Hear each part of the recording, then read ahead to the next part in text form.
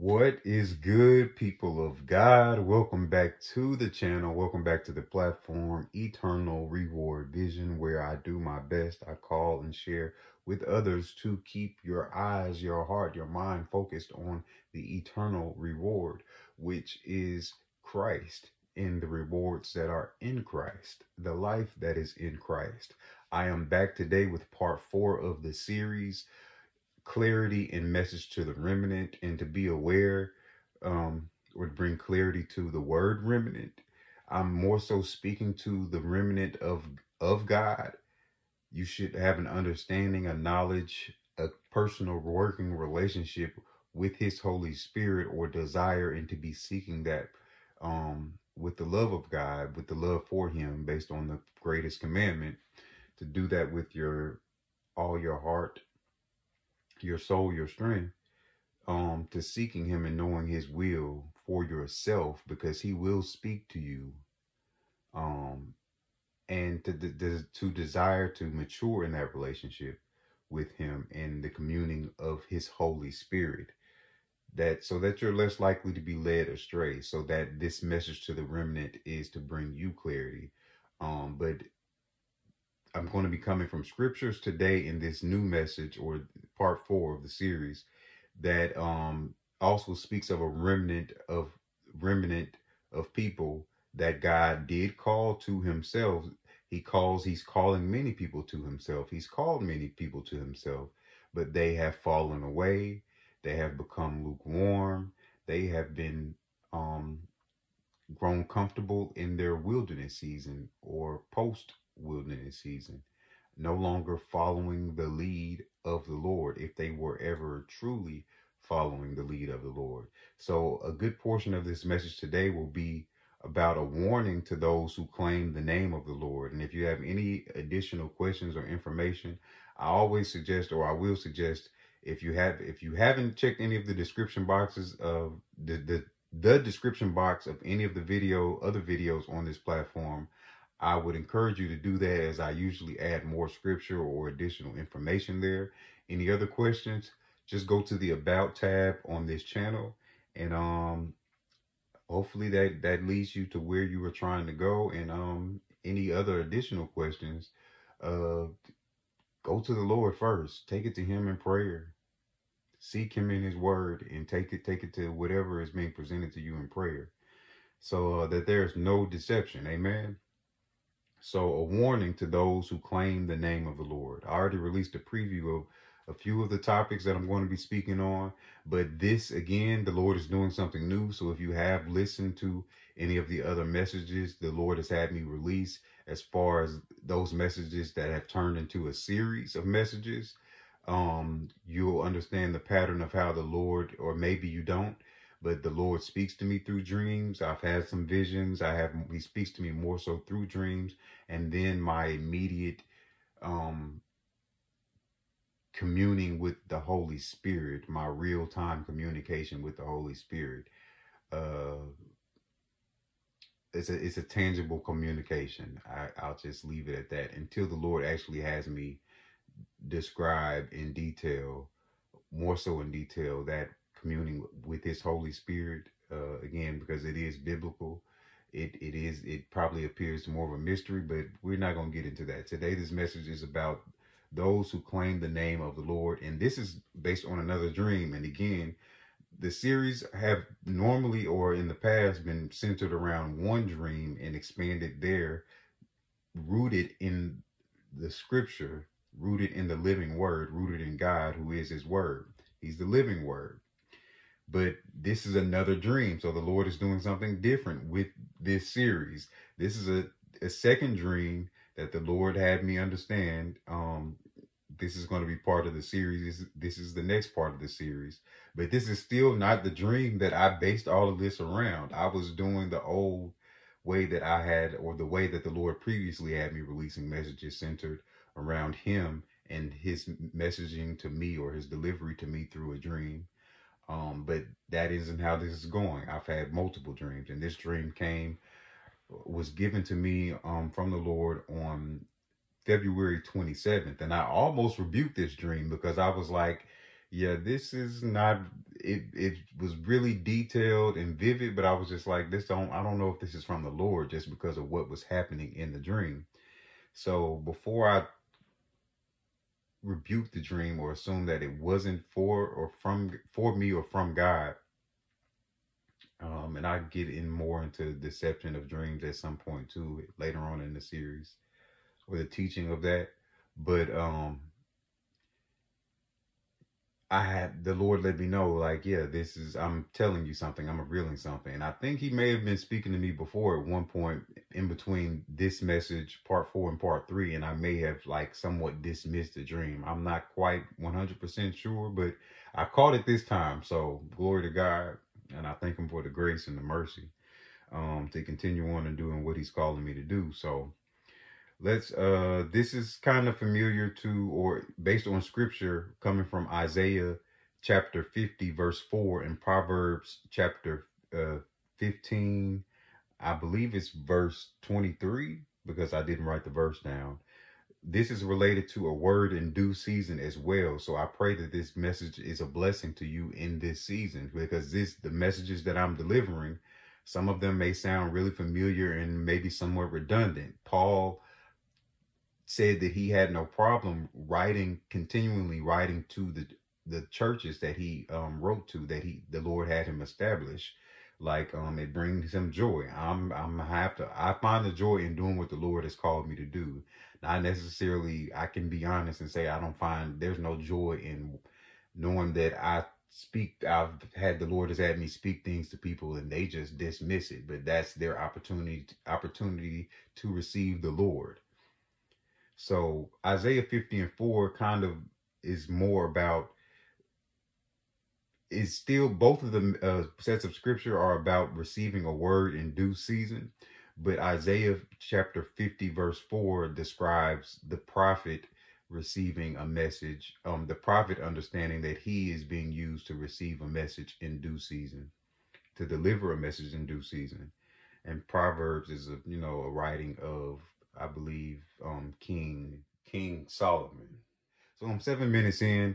I don't want to make this video too long. My messages on this channel or what the Lord has me share are usually quite a bit of time. So let's get right into the dream. This is a message in due season, because these are things that the Lord is bringing to judgment now, or in this season, as he's having me share these things. In the dream, and it wasn't a very long dream, I was in a very crowded building, and I had a understanding that I was in a church. It was very dimly lit. It almost felt like the lights were off in this church, right? Very dimly lit. It was very warm. It felt like I was at like a basement party or something. If you like ever, if you're old enough or you've been to somewhere where, I don't know, just an event, a nightclub where the heating or the cooling, not to bring back, those days of walking in darkness, but the familiarity of that, or the desire to want to go back to that.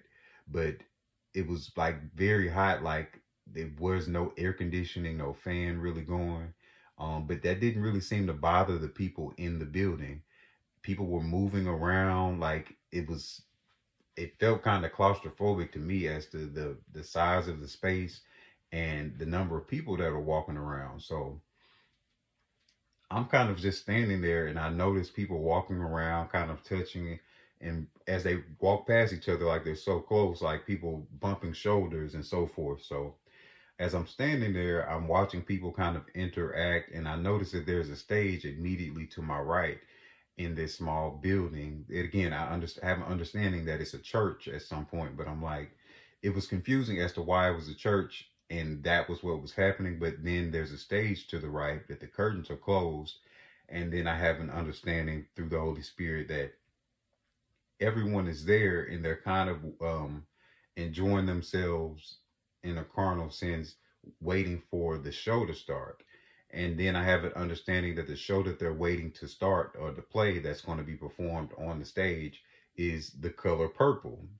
The play never actually started while I was in the dream, but that's what I had an understanding, that The Color Purple was going to be what was performed on the stage.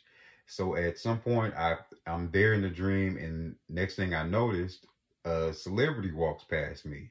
The only problem is this is a celebrity that has passed on quite a bit of number of years ago.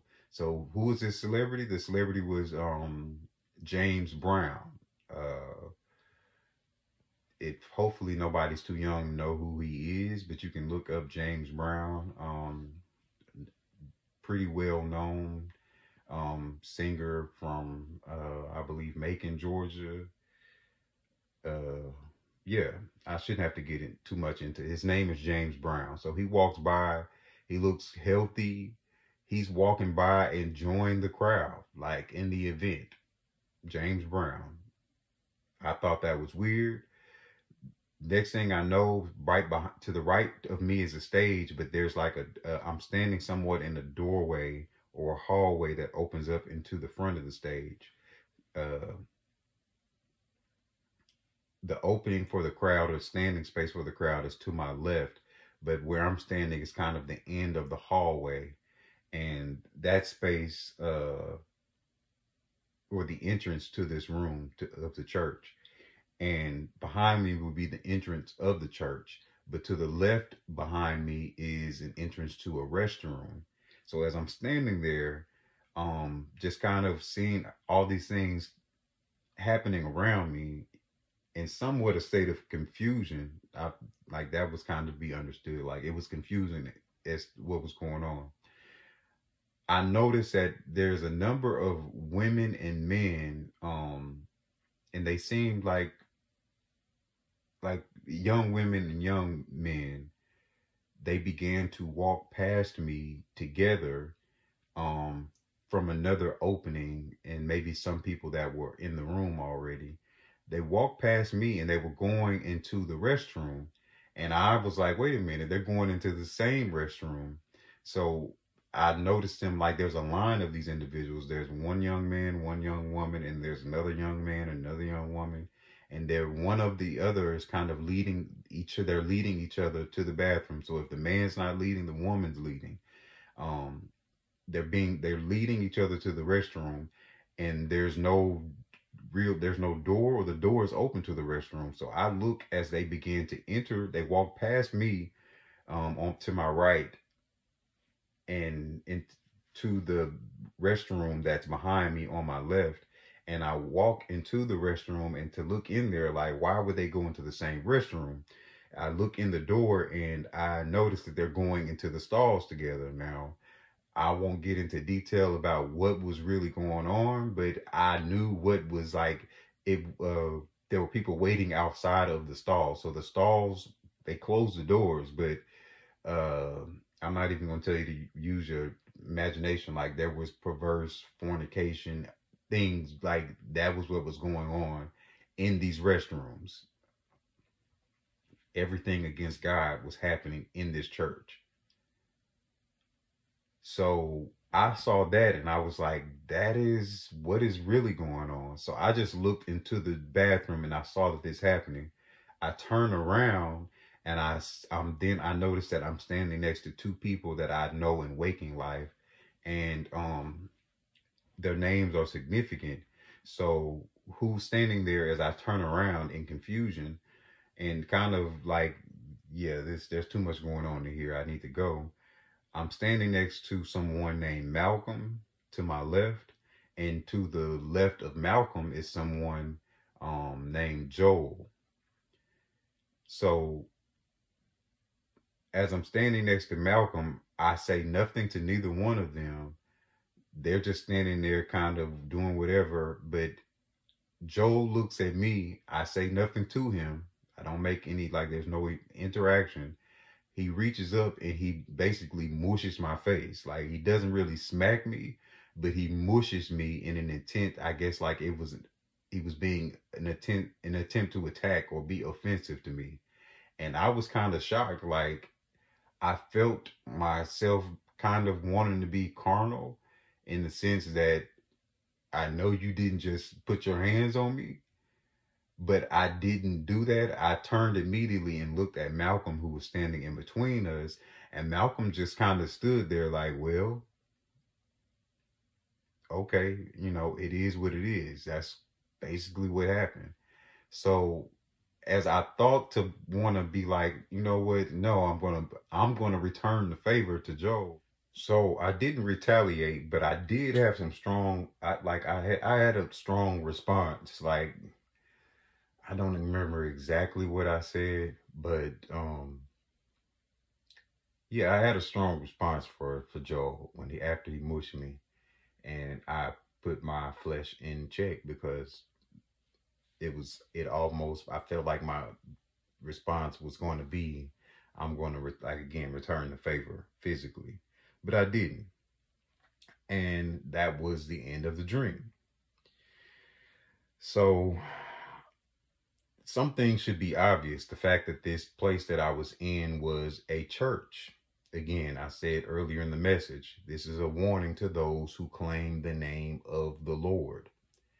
Maybe your church does not physically sound and look like this, but this is why this is the things that the Lord has me sharing is more spiritually mature. Scripture tells us that we go from babies in Christ to we're called to be mature in Christ. Romans chapter 12 verses 1 and 2 speaks of that our minds be renewed. We renew our minds every day. Your mind should be renewed in a sense, renewed and rooted in the word of God, that we can attest to that we can confirm God's good and perfect holy will for our life. Not just assume that this is God's holy will, not be in a church thinking that I'm worshiping the Lord or claiming the name of the Lord, just saying glory to God, saying I read my Bible, all of this stuff, I give my tithes, whatever you're claiming. Know that you can confirm, attest to be sure of God's good and perfect will. In Philippians chapter 1, verse 6, Paul speaks of being persuaded that the good work that the Lord has began in us will be basically fulfilled. It will be continued until the coming of the Lord. So we are, in a sense, it goes in alignment. Again, it's not contradicting Romans chapter 12, verse 1 and 2. It's still of the Lord. It's in the sense that it is a continuation, a renewing. As we live, as we continue to claim the name of the Lord, there will be some growth.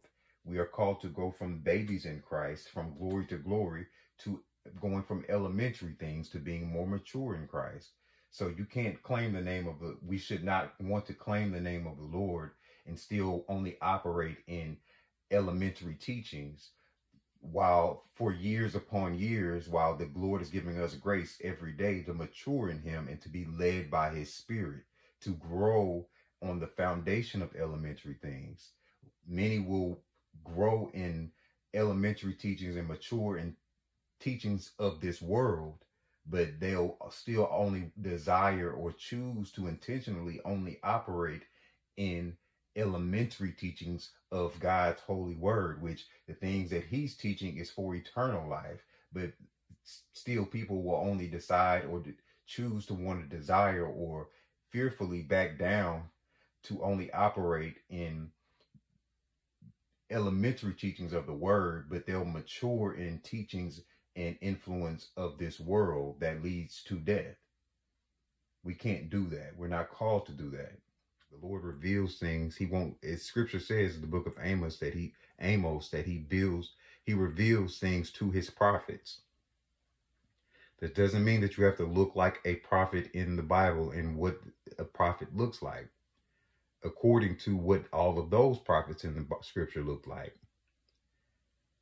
But be very careful to think that you are a baby in Christ, and I've seen this described before heard this described before as being a baby that wants to eat steak and sirloin. You're still on milk. It's a process. It's a process, but don't compare your process to somebody else, and don't reject who the Lord may truly be using. That is someone that is truly bearing the fruit of being alive in Christ, because everybody in that church that represented the warning of people today, that church in the dream, that's for the warning of people today, people who think they are alive in Christ, people who claim the name of the Lord. There was sexual encounters and fornication happening in the bathroom. the restroom of this church. There was the church was like a nightclub. They were waiting for a play to be entertained by the color purple. It represented all of that was happening. It represented a lot of idolatry, a lot of sin against God, sinning against God. And I'm going to be coming from particular books and scriptures that the Lord led me to for this message. One of them being the book of Micah. So I'll encourage you to read the entire book of Micah. Micah is an Old Testament book, but I'm not going to read the entire portion or the entire book. I'm going to touch on a couple of chapters. The book of Micah, the book of Revelations, the book of First Timothy, Second Timothy, and the book of Matthew, chapter 22. So with that being said,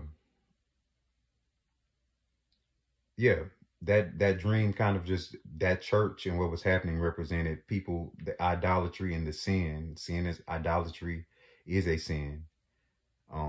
Of everyone operating and walking around in churches today who think they are alive in Christ. They walked around in darkness in this church. There was no real lights on in this church. There was nothing holy about what was going on in the church. And I'll describe how it's I'm going to speak on some things again, like Matthew 22. It describes the wedding feast. If you're not familiar with that parable from scripture, among a couple of other things. So now I'm going to read from Revelations chapter 3, 1 through 6, because it describes the pastor and the leaders of that church. What was happening in the dream describes the pastors and leaders of churches today. Not all churches, but there's only a remnant, a small portion, a faction of people who are truly walking and alive in God, being led by his spirit. Many people believe that they are truly alive in God. They go to church. They make church jokes. People playing in the Lord's face. But I'm telling you, this word in season, these things the Lord is having me sharing, people gonna understand. There's gonna be there's gonna be weeping and gnashing of teeth, and people, you're gonna be wondering, like, Lord, why me? When the Lord was using people, me among other people, us just being vessels, doing what the Lord called us to do, giving other people an opportunity to recognize, maybe you yourself, to recognize, am I being upset about this message from the Lord? Am I trying to attack who's bringing the message, despite them not having anything to do to come against me with this message? Be mindful of that. Why is the Lord using this person? You have to check your heart to see it, because those things are not of the Lord. Those feelings, those emotions, those desires that come behind me delivering this message are not of the Lord. Rejecting what I'm talking about is not of the Lord. So when the weeping and the gnashing of teeth come, that's just describing a portion of scripture of how the Lord's judgment and wrath will have people feeling. There's can't be a lot of shock. It's like, seriously, like, you're going to want to seek the Lord for what's coming. And you can't be mad at nobody else but yourself, honestly. And I guess the devil. So I'm going to read from Revelations 3, chapter 3, 1 through 6. And this is to the pastors, or the church, the angel of the church of Sardis, or the pastors of the church of Sardis. And write unto the angel of the church which is at Sardis, these things saith he that hath the 7 spirits of God and the 7 stars. I know thy works, for thou hast a name that thou livest, but thou art dead.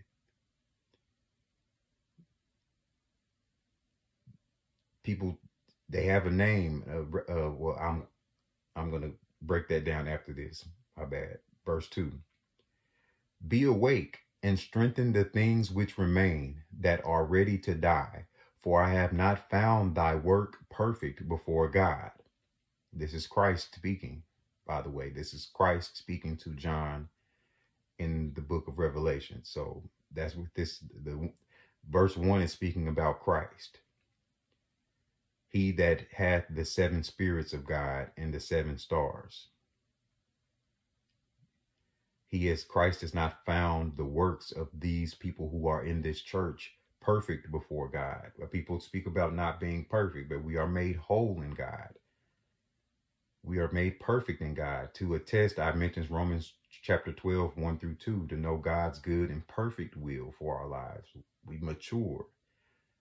We may struggle with 1 plus 1 for however long in pre-K or kindergarten, first grade, whatever form of math or learning. But by the time that you reach, graduation at level 12, those things should be almost be secondhand, like understanding, almost a reflex to understand the answer to those type of things and those things of that nature from pre-K and kindergarten and so forth. But I'll digress. Verse 3.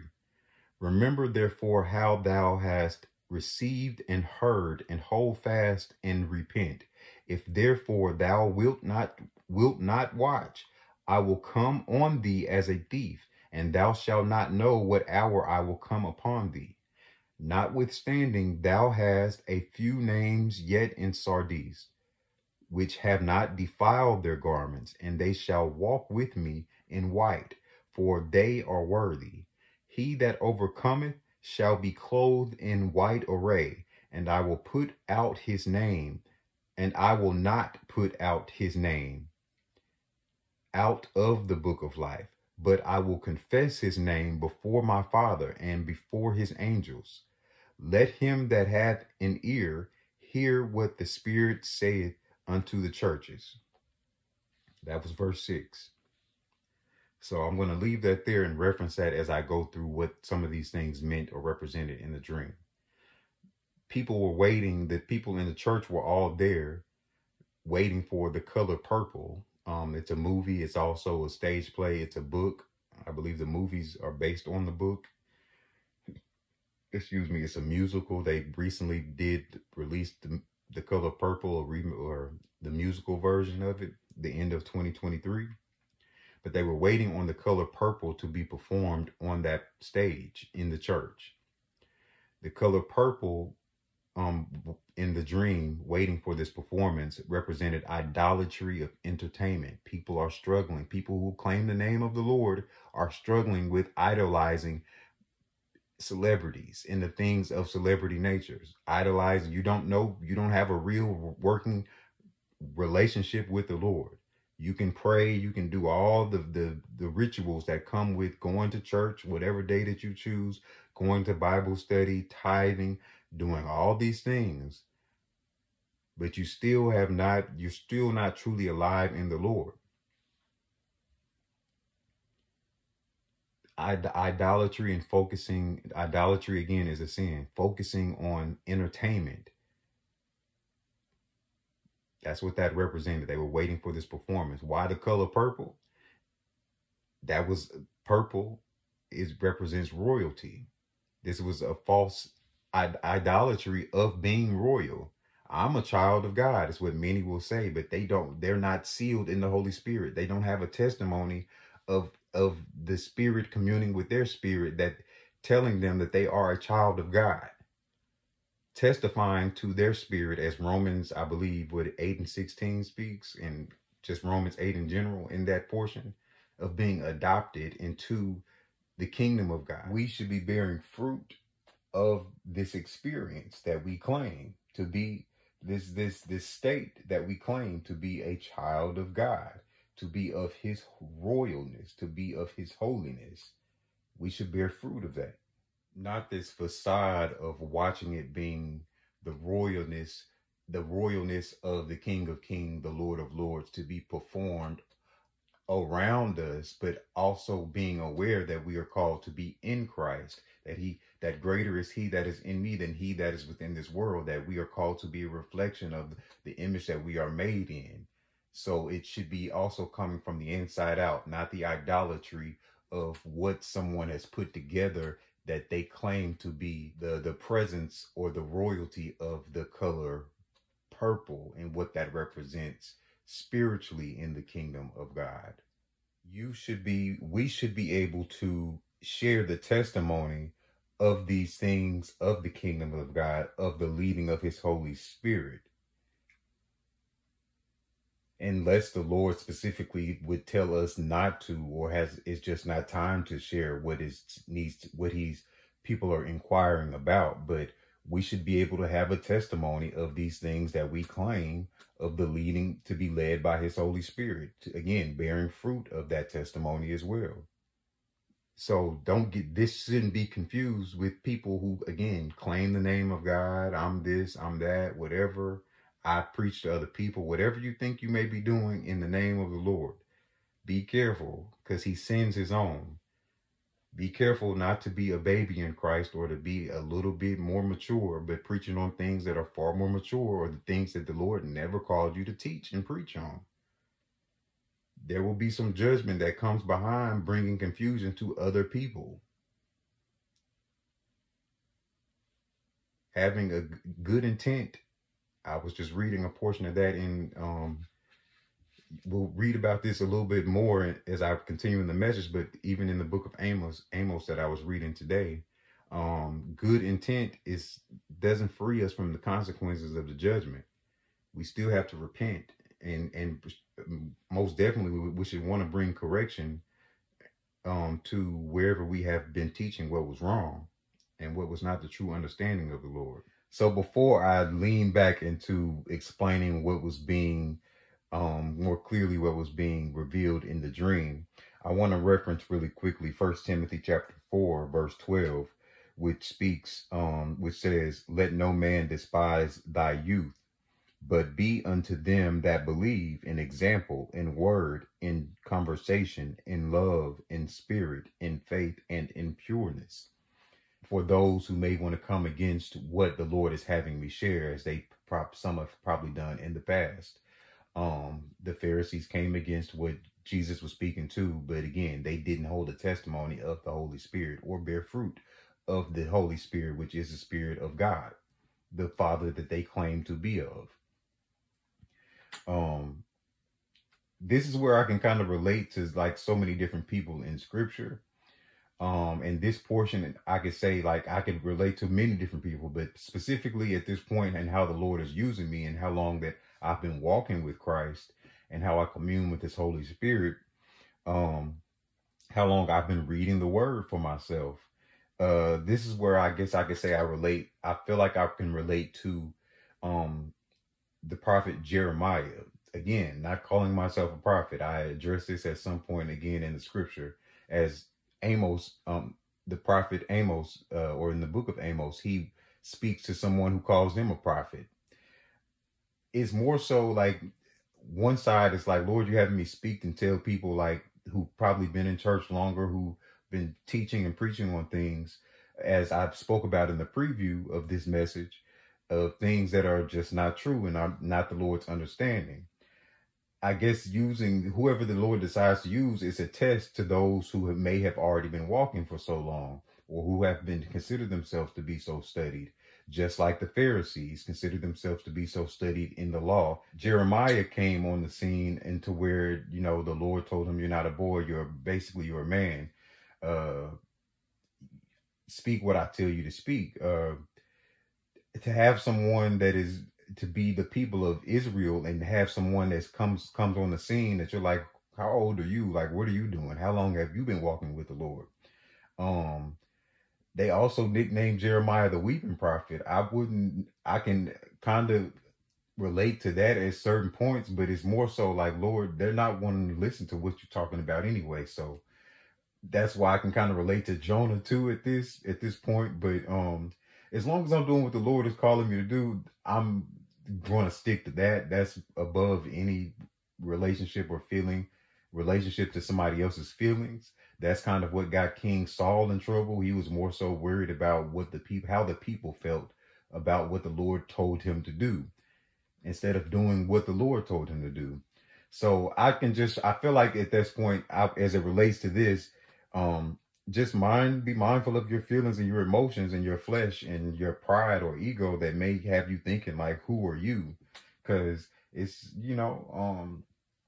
it's not necessary. This is about truly being back realigned with the true understanding of the Lord. How the Lord is speaking and tearing down false teachings, false ideology, and also telling about the judgment in due season. And again, what this dream is speaking as I continue on in this series of the remnant, a message to the remnant.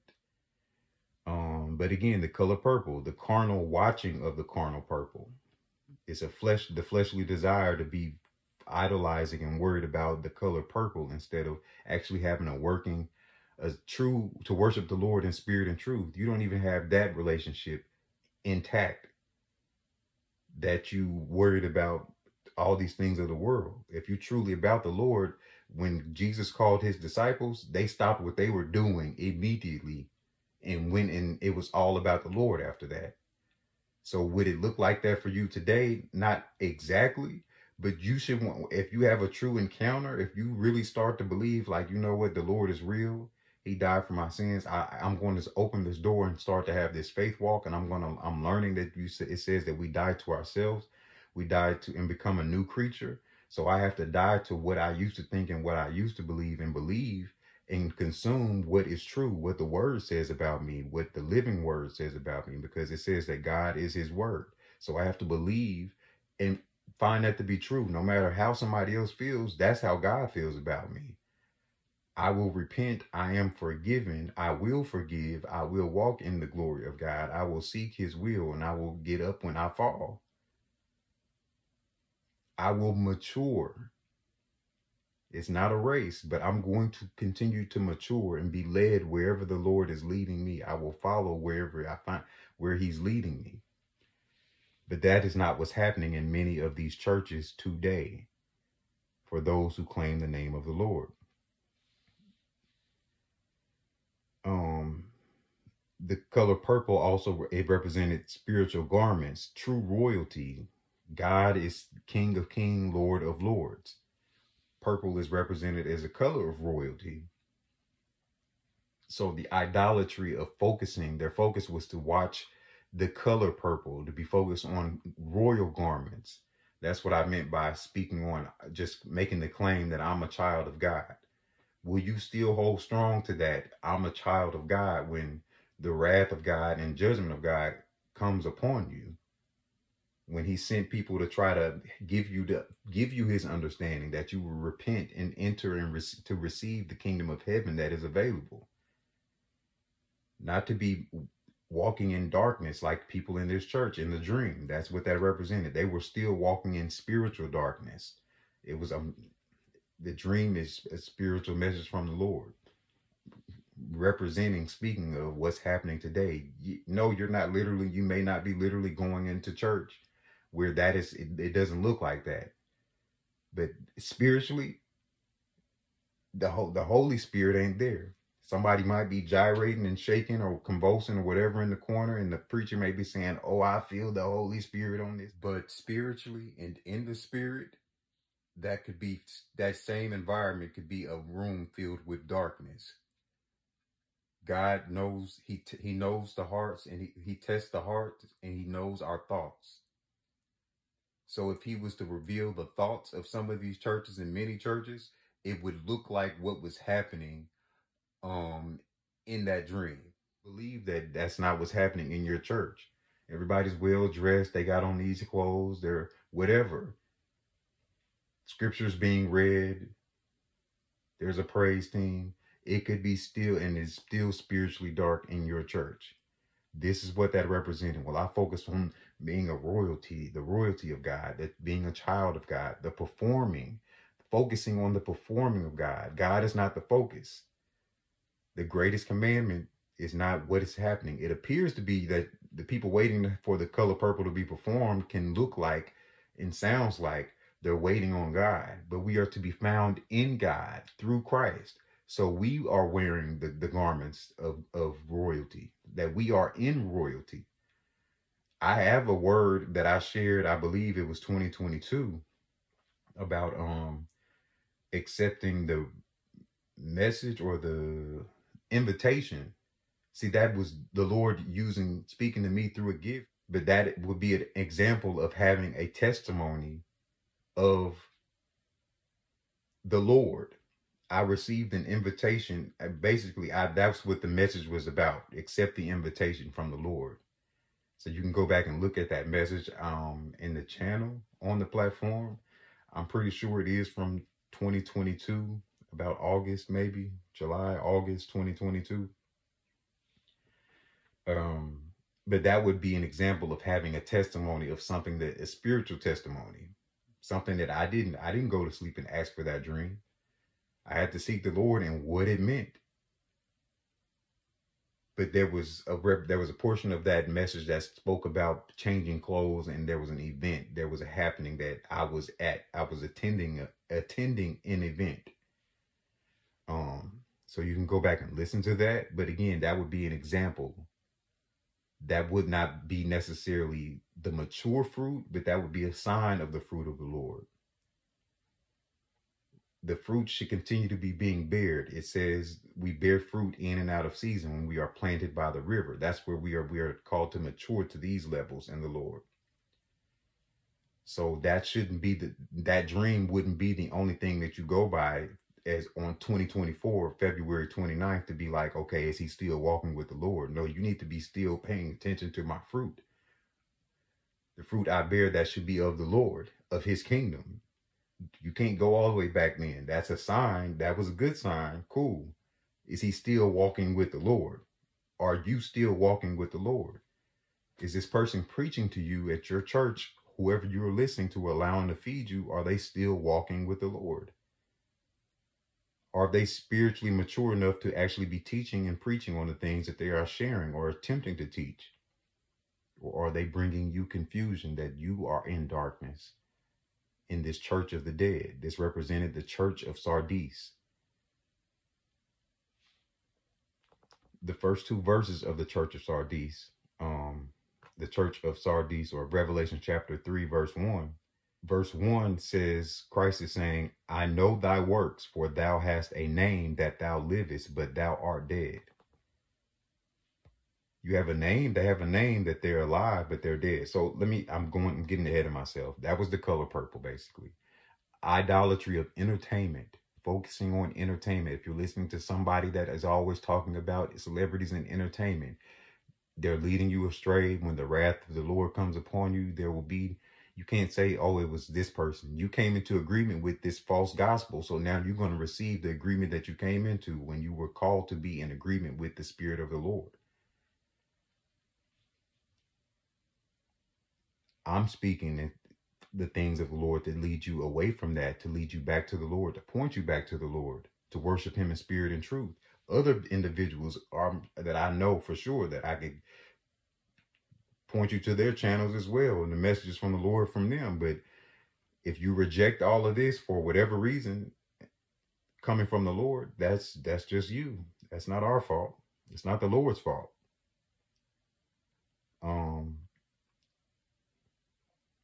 Let's talk about now James Brown. James Brown was in the dream. James, the name James means supplanter. I think I'm pronouncing that right. Supplanter and nurtured. To be a supplanter means to supersede or to replace. Nurture. I gained understanding of it meant the wilderness season, to be nurtured, a place that we are, the Lord has allowed us to be nourished for a time and a half, or a certain time period that the Lord allows us to be nourished. I gave this revelation from the Lord as it speaks of the book of Revelation chapter 11, that we as individuals, we have to go to exactly what our wilderness season looks like. It's not going to be identical for everybody, but we have to go to a place where the Lord calls us, and then we have to go, and whether we have other people around us that the Lord has ordained to help us through that process, or he calls us through it along with him. But it's a place that the Lord has prepared for us, that we be nourished by him, that nothing will come against. Things will come against us, but we should know that we are there to be nourished by the Lord and to come out of the wilderness. That's essentially what Revelations 12 is talking about, and to carry the testimony of the Lord, as we to carry the testimony of the Lord, to be bearers, the holders of the testimony of the Lord. We represent the woman going into the wilderness, and then the children, the birthing, dying to old and becoming new, a new creation in the Lord, carrying the seed, the testimony of the Lord that Satan is going to come against as it goes, transitions from verse 12, chapter 12 to chapter 13 in Revelations. That's one of the facets of that understanding of biblical mystery that I've seen preached wrong at least twice, where I'm like, that don't even, yeah. Carnal people using their carnal understanding and trying to use books that other men have created, but they don't hold a testimony of the Lord. God's wisdom is greater than the wisest person in this world. James Brown, supersede, replace. James is also representing dead spirits. James Brown is the celebrity in real life. He's dead. He's been dead for years. He's passed on. He represented old garments instead of being truly made alive in Christ. Give me a second.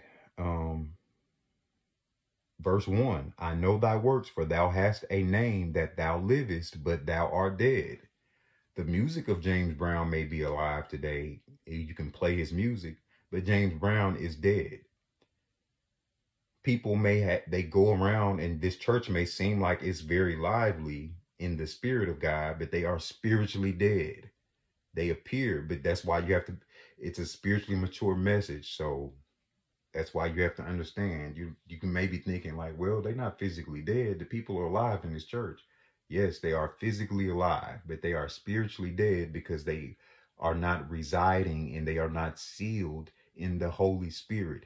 They believe they are sealed in the Holy Spirit, but you have to be continually led in the Holy Spirit. As I said, yes, I have shared a message from the Lord about having an invitation from the Lord in 2022. But if I had not continued to walk with the Lord, that dream didn't mean nothing. Don't confuse those no dreams or whatever. Some people hear from false spirits. You can't confuse none of that with the Holy Spirit.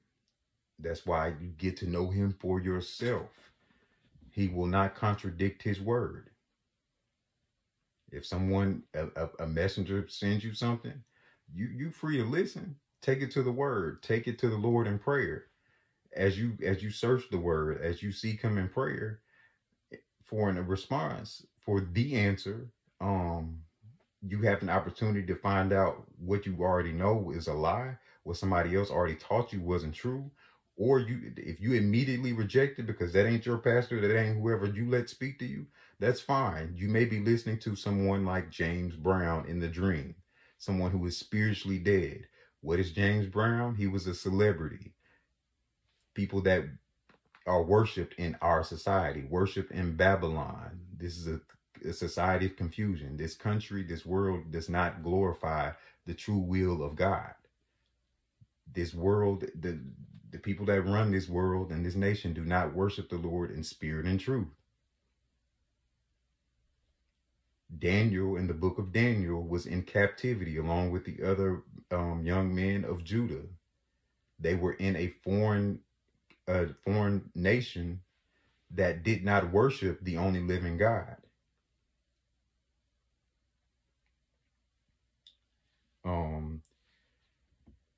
So yeah, you may be listening to someone that is like a celebrity. Your pastor may be like a celebrity. People, whatever in your church, there's a celebrity. There's someone that is never made it out of their wilderness season. James meant nurtured. Still being nurtured was a place to be nurtured. They may be nurtured in the carnal now. You pay them good. You tithe good. People buying jet planes and stuff and saying that that was the Lord's will that you pay for their jet planes. And yeah, I mean, I've seen that. I thought some of this stuff would have people like kind of really going back to the Lord in prayer, but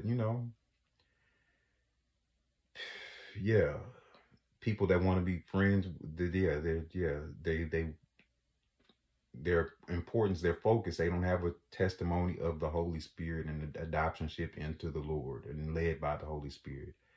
Children of God will be led by the Spirit of God. That's what Scripture says. They don't hold that testimony, but they can show you all the celebrity relationships and hanging out or whatever. Celebrity. James Brown is dead. Many people walk around thinking that they are in the Holy Spirit and led by the Spirit, and they're not. This is an opportunity to come out of agreement with that and be a part of the true remnant of God and begin to walk in his will before the wrath of God actually comes upon those who are not his own, that he will righteously judge. For he is a righteous judge.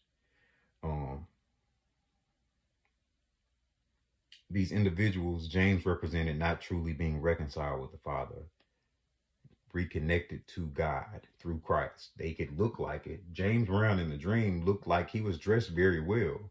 He looked healthy. He looked like old, like a celebrity James Brown.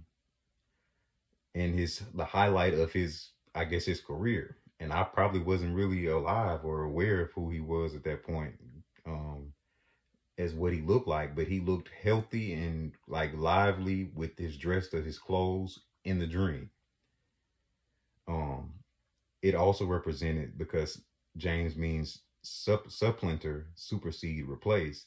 It also represented James Brown in the dream represented an attempt. It represented an attempt to replace or supersede the glory of God that is not represented in dead spirits or the color brown. James Brown, to be replaced, to supersede. He was the celebrity in the party. Are you honoring and worshiping somebody above God? Don't just say that you're not doing it with your mouth, but you do it. You idolize them. You seek them first. You don't go to the Lord first. You always have a question for them, whoever it is at the church, instead of picking up your Bible for yourself. If it's something you don't understand, say that. But you don't even pick up the Bible, but you always got a question. You don't even take it to the Lord first.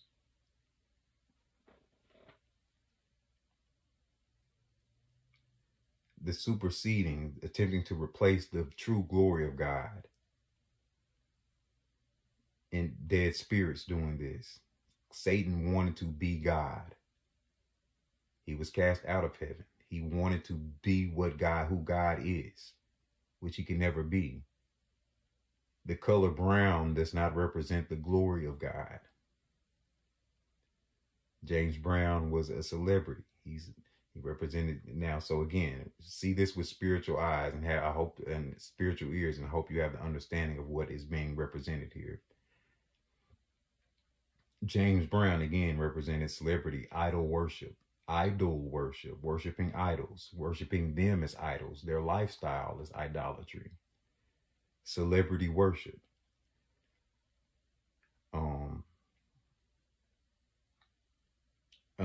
Again, people who glorified their place in the wilderness and their nourishment in the wilderness. But we're not called to stay in the wilderness. The Israelites wanted to they didn't want to stay in the wilderness. Some of them complained. Some of them wanted the food they used to have in the wilderness. They questioned God and complained about where they were going and what they were doing. The wilderness trek, the journey from Egypt to their promised land is an 11-day trip. That's in scripture. But it turned into 40 years.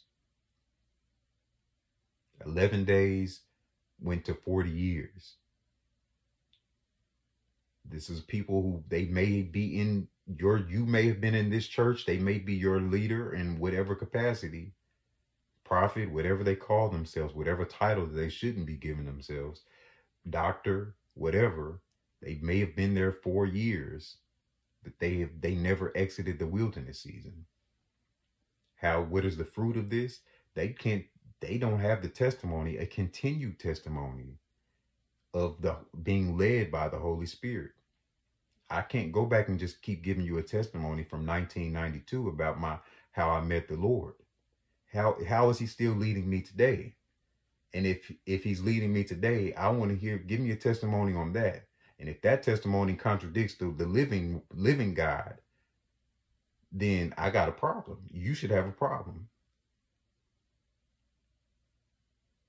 It's what they're telling you, how they're leading you, how they're breaking scripture down. If you go read that for yourself, if you take that to the Lord, because it's not quite making sense to you as you grow and mature in the word, something kind of ain't right about what they're teaching. It's not reflecting the spirit of God.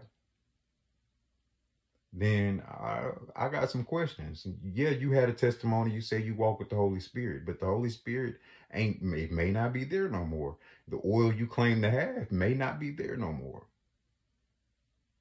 A tree planted by the river is what we're called to be. The river is God, supplying fruit in and out of season, evergreen, green in and out of season, producing fruit in and out of season. That's what the Lord does. Now, it may look like he shuts up heaven on those people who don't know him at some point. But we're called to be strong. In the wilderness season, it could look kind of tough. Going from Egypt to the promised land could seem kind of tough. But greater is he that is within us than he that is in this world. There's plenty of encouragement from the Lord, and he will have other people encouraging you in his holy will to go deeper with him in his spirit. Choose his will above worldly advice, carnal advice. People who say that they have godly counsel.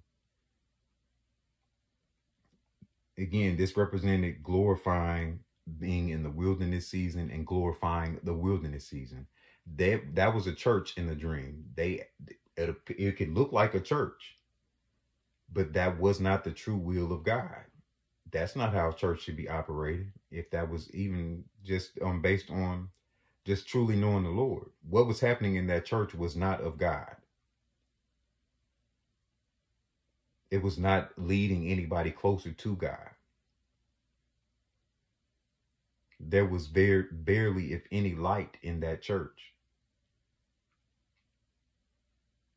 Fornication in that church. Spiritual things. You can be spiritual adultery is in scripture.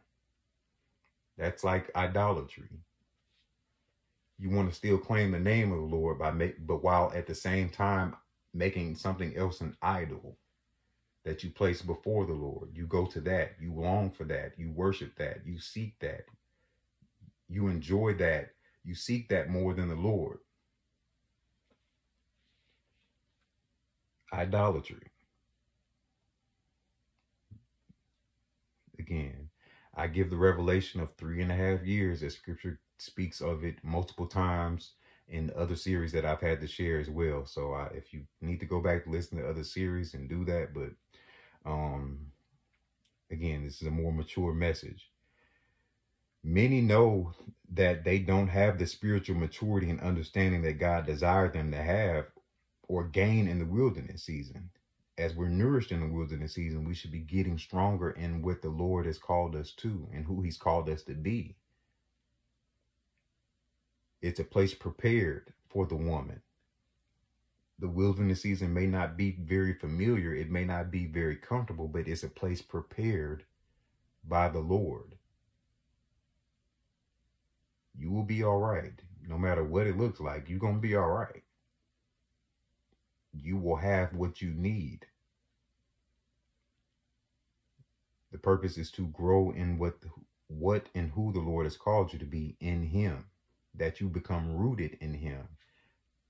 Upon exiting the wilderness season, that nobody can shake you from the Lord. Attack's going to come. That's Revelation 13. The beast will attack. There will be time where the attacks are coming. That's going to happen while we hold the testimony of Jesus Christ, while we are walking this earth, as we remain the light of this world. This world does not love the true children of God. but no weapon formed against us shall prosper. And if it appears that it does at some point, it's really not. Amen. So yeah, uh, just be mindful that this appears to be James Brown, celebrity worship, people attempting to replace the glory of God and teach on things that they're not spiritually mature to teach on. They're not actually spiritually alive in the Lord. This represented again the church of the dead, church of Sardis. The church of the dead is just another name that I believe maybe the New King James Version actually says, calls the church of Sardis. Thou hast a name that thou livest, but thou art dead. Verse 2 says, be awake and strengthen the things which remain. The things of the Lord that remain stronger, become stronger in them,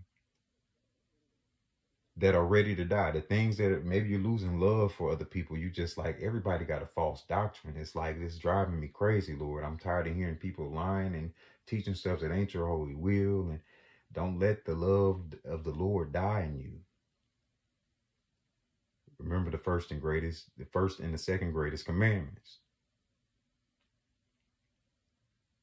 Christ is saying in verse 2, for I have not found thy work perfect before the Lord. People think that they are alive in Christ, but the Lord has not found them worthy before the Lord. God, Jesus Christ, has not found them worthy before the Lord. In the Father, to be claimed. The Spirit has not actually been sealed. They have not reached the adoptionship of the kingdom of heaven.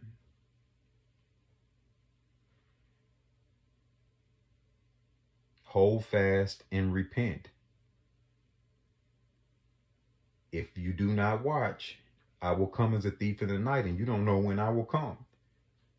People are perishing thinking that they are really walking in the Lord, or I got my blessings because I got monetary whatever and celebrity whatever. And if the Lord came and got them in this breath on this day, they're not going to be with the Lord. That's what he's telling them. In this portion, the people in that church in the dream, maybe the church in the physical that you attend, if the Lord came right now, heaven is not your home. Who are you to judge? We're going off the word of God. Everlasting life is in Christ. In the book of Matthew, he says, depart from me, for I do not know you. He desires to know us. We're so called to know him. He knows us. Worship him in spirit and truth. John chapter 4, verses 23 through 24. Those are who the worshipers that the Lord seeks. Don't play with your salvation like that. No matter I digress. So yeah, be careful of these pastors, or anyone in church or the church that you attend. Examine your church in the Lord. Examine your faith in the Lord. Many people are trying to teach and preach on things that the Holy Spirit is not a part of. So if a dead spirit is trying to teach you about Satan tried to tempt the Lord after 40 days in the wilderness with the word of God. He deceived Eve, but he was trying to get one over on Jesus Christ in the flesh. He was God in the flesh. The Lord Jesus Christ used the true word and the understanding of it. He knew the understanding. He couldn't be deceived because he had understanding. The serpent twisted some words with Eve, and she was eating the fruit and sharing it with other people. Your pastor may be eating the fruit because he don't have understanding. Oh, that sounds like that's what that means. I know my mind is strong enough to know the wisdom of God. The Holy Spirit is the only spirit that searches the mind of God.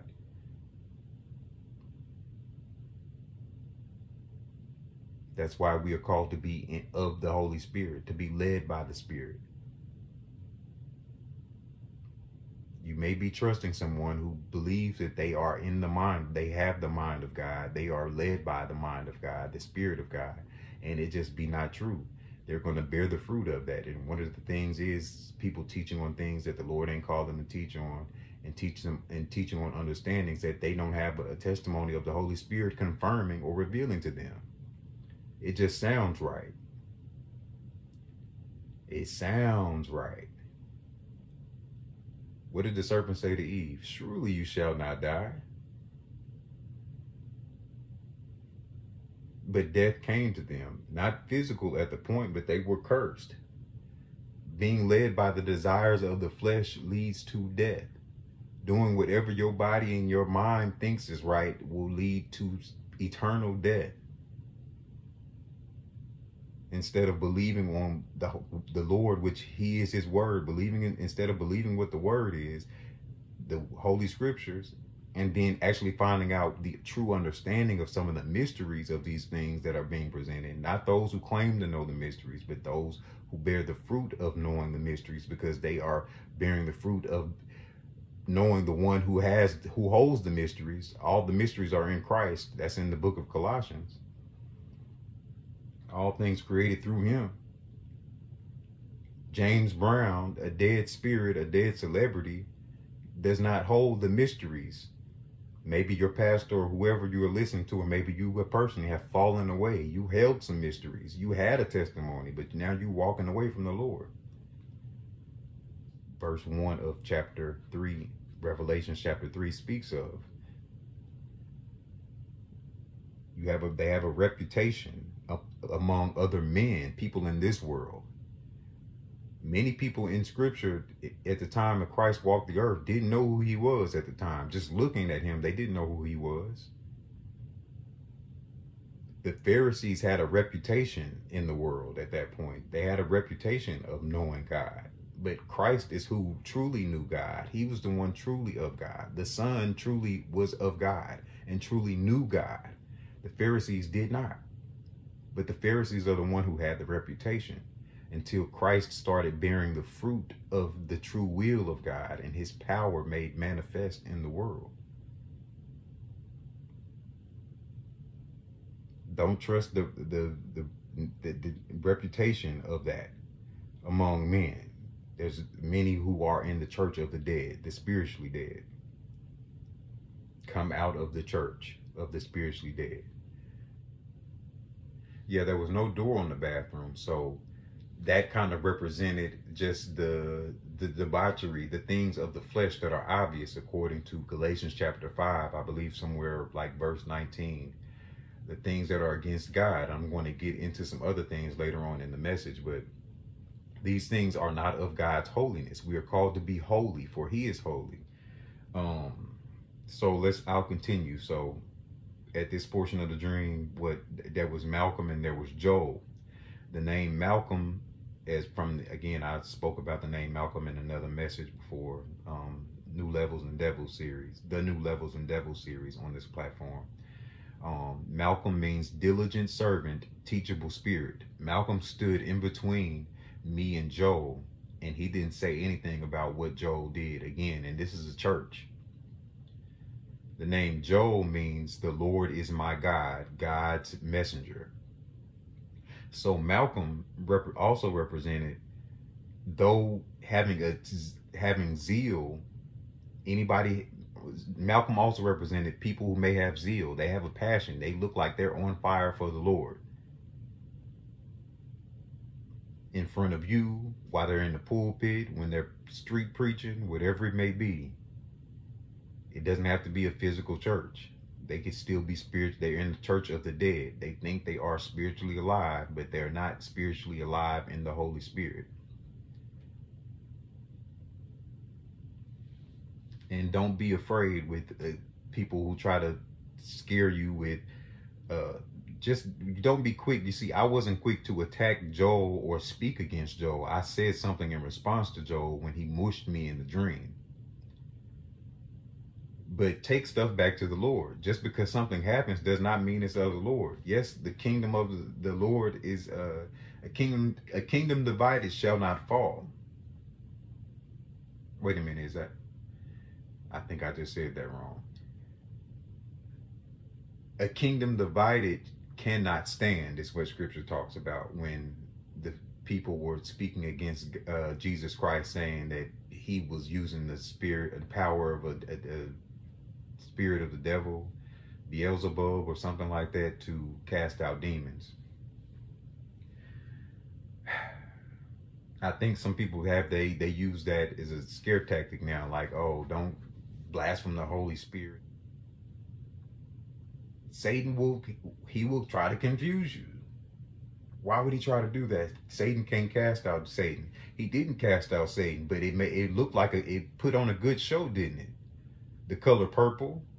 It looked like it was a royal activity going on, a royal event by the Holy Spirit, and it wasn't. Well, why would Satan try to look like he's casting out a devil with all these works and wonders? Because scripture says that they will do works and wonders. That don't mean believe it. Do not be deceived. Even some of the elect will be deceived. Some of these people who God has elected are being deceived, thinking that they're truly sealed in the Holy Spirit, casting out demons. I'm not saying that it's not possible. I know it's possible because I've experienced it firsthand. Not having demons cast out of me, but I've experienced it. And I'll share that testimony when the Lord calls me to. But the idea of thinking like, oh, don't blaspheme, don't let people try to put fear into you about that. Fear about their idols. You choose the Lord. You stay prayed up. You should test the spirit by the spirit, just how scripture tells us when it's the Holy Spirit through scripture is describing that those who are of God, little children, to beware. Test every spirit by the spirit. And I believe is it the book of John or the book of 1 John? I think it's 1 John. Test every spirit by the Holy Spirit, the Spirit of truth. That means the scripture that's in the Holy Bible. Also be mindful of every translation. Also taking what you are being told or what's being presented, whether it be an attempt to cast out devils or whatever it looks like, whatever presentation that is attempting to be of God, the only holy God, the only living God. Test it, take it to him in prayer. If you don't have a more mature way of being told or understood to be confirmed, this is truly my will. If he doesn't bring someone else that is a brother and sister sealed in his spirit to help confirm that for you, for his glory, take whatever you saw and whoever was casting out back to the Lord.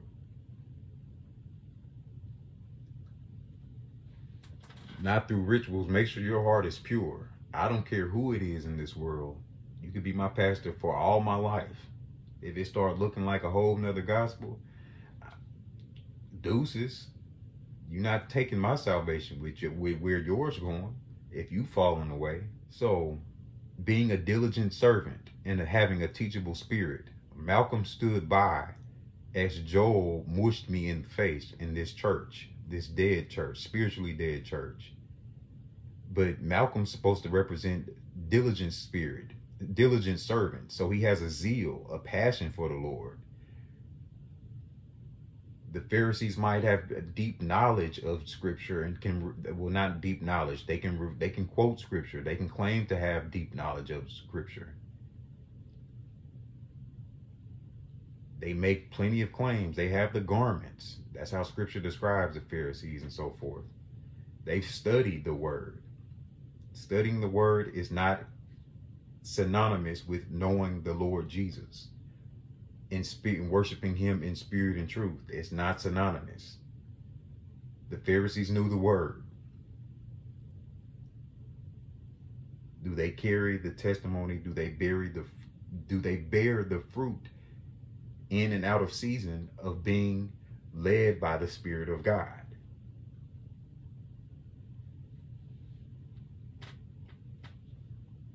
They have a lot of passion.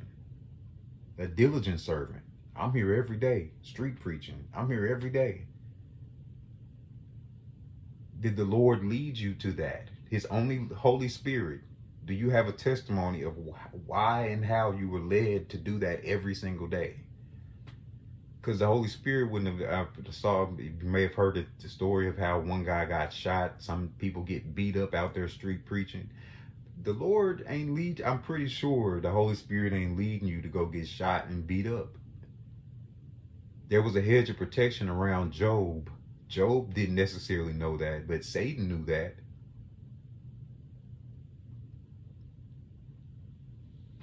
Again, I said this before in another message. Don't be deceived of people claiming, oh, that's just the devil coming against what's truly of God. No. There's a hedge of protection for a reason. Weapons may form, but they shall not prosper. The Lord protects his own. They might claim to be righteous. Malcolm represented a diligent servant having a teachable spirit. In the New Levels and Devil series, I speak about people sitting and remaining under the preaching and leading of a woman, of a minister, of a preacher, where they were no closer to discerning at one end of the street, nor were they no closer to the Spirit of God at the other end of the street. They were sitting, not coming to the knowledge of truth. This was a dead church in the dream, spiritually dead church. Is this where you are attending? Are you believing that someone that has a lot of passion as a diligent servant in all they're doing, they constantly at church? Are they bearing fruit of constantly being at church and constantly being in the Word of God? Or do they just, one place is one place, and in another place it's a whole nother person?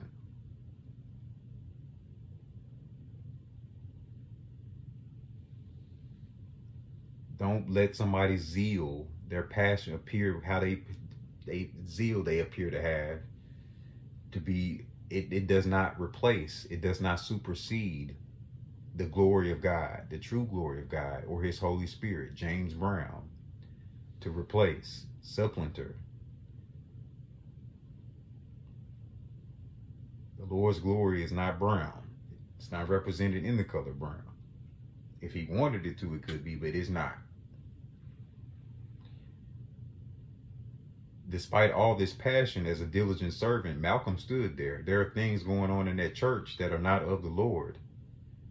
Malcolm knew what was going on. He watched it happen in front of me in the dream, and he didn't do nothing. He just looked at me like, it is what it is. Joel, the name Joel means the Lord is my God, God's messenger. Would God, one of God's messengers, unprovokingly reach over and punch you? Would one of God's messengers unprovokingly, that has died to their old self and been made a new creation in Christ, that have matured from not only a babe in Christ to being more mature in Christ. Romans 12, 1 and 2, they have been walking with God, not just in the word and knowing the word, but they are led by his Spirit at this point and hold the testimony. Are they bearing fruit of the kingdom of God, of the Spirit of God? The maturity of this fruit of the kingdom that they claim to be of, the God they claim to serve. The Lord is my God is the name Joel. They claim the name of God. Joel, and that's what that represented. Claimed to be a messenger of God. May be called to be a messenger of God. But they are not alive and sealed in the living Holy Spirit. This is the church of the dead. Joel, this may be somebody, this may be you. You've been called to be a messenger of God. Being a messenger of God does not necessarily make you a prophet. The prophet Amos speaks of that kind of very clearly. I've seen other people use examples of how just because you prophesy does not necessarily make you a prophet, but it's kind of plain in the book of Amos. So if you want to read the book of Amos, it's only about 9 chapters. Read that for yourself. But you'll see Amos kind of gives the revelation and tells one of the people who are trying to judge him, like, I didn't call myself a prophet. I was minding my own business. I was minding my own business before the Lord called me to speak when I'm speaking to y'all. I didn't know this is what the Lord was going to have me do, but you know what I'm going to do? I'm going to listen to the only true and living God, and that's what he did as a true messenger of God. That's not what Joel did in the dream is not what should a messenger or a child of God should be doing. Someone who says the Lord is my God, not a mature. Maybe you still dying to your old self. Maybe you used to fight a lot and whatever. As a baby in Christ, you still getting away from that in your wilderness season to be nourished from that. Is your pastor influencing you? That I've seen that a person that's been pastoring for years talking about don't try me. Don't make me mad. Or what? Tell me how godly you're going to be. That's not what you should be influencing as somebody that's a leader. But this person you can go look at the sermon. The international ministry, they said it on camera. They was in the pulpit talking about, there's pastors and churches on TV. Well, it's documented now, but pastors hitting people, fighting people. This is what you influencing. And you've been walking with the Lord how long? No, backtrack that. How long have you been led by his spirit? What's your testimony on that? Oh, you don't hold that testimony. Well, let's look at the other fruit of his kingdom that should be mature fruit that you in and out of season that you should be bearing. Okay, well, that's not really the fruit. That ain't what I shouldn't be listening to you. You should be repenting to enter the kingdom of heaven, because right now you're not in the kingdom of heaven. No matter what you claim, Joel. Is this who you're listening to? Is this you yourself? Ask yourself, examine yourself in the faith. Because you may have been called to be a messenger of God, a true messenger of God, but are you still acting out in the way that Joel did in the dream? Are you still walking, or have you fallen away from God and are now walking in a spiritually dead church? Maybe it's not a physical church, like I said. Maybe you were called to do something that one day it involves street preaching, but the Lord has led you away from that. And you rejected the Lord calling you away from that. The Lord is not sending nobody to go out there every day and be getting shot and beat up and all of that. Spit on. Yeah, they did that to Christ, but Christ was led to the Spirit. Everywhere he go, that's not what happened. He was led by the Spirit of God. He was birthed of the Holy Spirit. That's not what everywhere Christ went, that is not what happened to him. He knew when he was supposed to be in the world. At the time of the festival, when he was with his brothers, Christ didn't even go to the festival at first. He went to the festival disguised at some point. And then he slipped away at every point where they were trying to attack him and come at him. But he wasn't just out there preaching. That's a whole bunch of zeal. You just demons manifesting. The Lord ain't called you to that dark place to be preaching. That's why everybody yelling and mad. They're not ready to hear the gospel. They've already rejected Christ. You don't know what's going on. You're not spiritually alive in Christ. You're not led by the Holy Spirit. You're just doing whatever you want to do and taking the name of the Lord with you and taking scripture with you and taking the Holy Bible and just saying, I'm of the Lord and y'all just mad and y'all need to receive the love of God. He calls his own to him. It might not be their time to hear the gospel. In the Old Testament, you had to be a certain age to be a part of certain things, even in the law, even in, I believe, that portion, not even portions of war. Like that was in there for a reason. Jesus Christ came into his ministry at a certain age. It wasn't just whenever. So again, you may be a messenger of God, but are you walking in the church of the dead? Are you of the church of the dead? Thinking that you were alive in Christ. Repent before the Lord's wrath comes upon you in this season, a word in due season. Excuse me.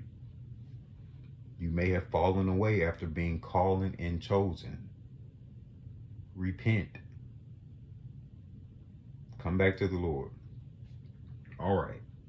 So for the most part, that is the dream, and that's what it meant. But that also goes into what the Lord is having me share. If you remain in the church of the dead, the church of Sardis, he said, as it says in Scripture, Revelations chapter 3, he will come as a thief in the night, and you shall not know the day when the day comes. You don't know when the day of the Lord, that might be your last day.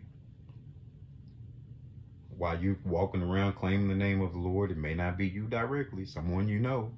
Who knows? Examine yourself in the faith. Work out your salvation with trembling and fear. Make sure you are right with God. What is it? I've heard it described as in airplane, just like airplane emergencies. You make sure that your oxygen mask is secured before you go helping somebody else. Now I'm going to be coming from the book of Micah. This is one of the scriptures that the Spirit of the Lord led me to before I had the dream. So I say probably like a day or two, probably I think 2 days before I had the dream. I didn't really know why, but the Lord was like, read Micah. I personally, I still to this date have not read I don't think I've read every single book of the Bible. It hasn't changed how the Lord uses me and talks to me, communing with his Holy Spirit. If he leads me to a particular book, I'm reading it. Sometimes just go back to a book that he's already led me to. Okay, I'm reading it again.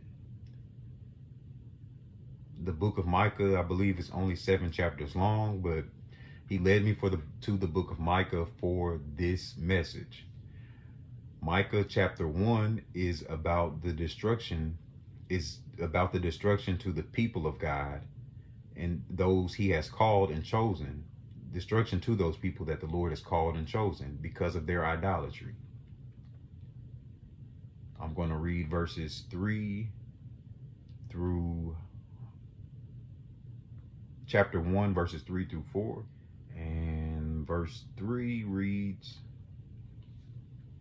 "For behold, the Lord cometh out of his place, and will come down and tread upon the high places of the earth, and the mountains shall melt under him. So shall the valleys cleave, as wax before the fire, and as the waters that are poured downward."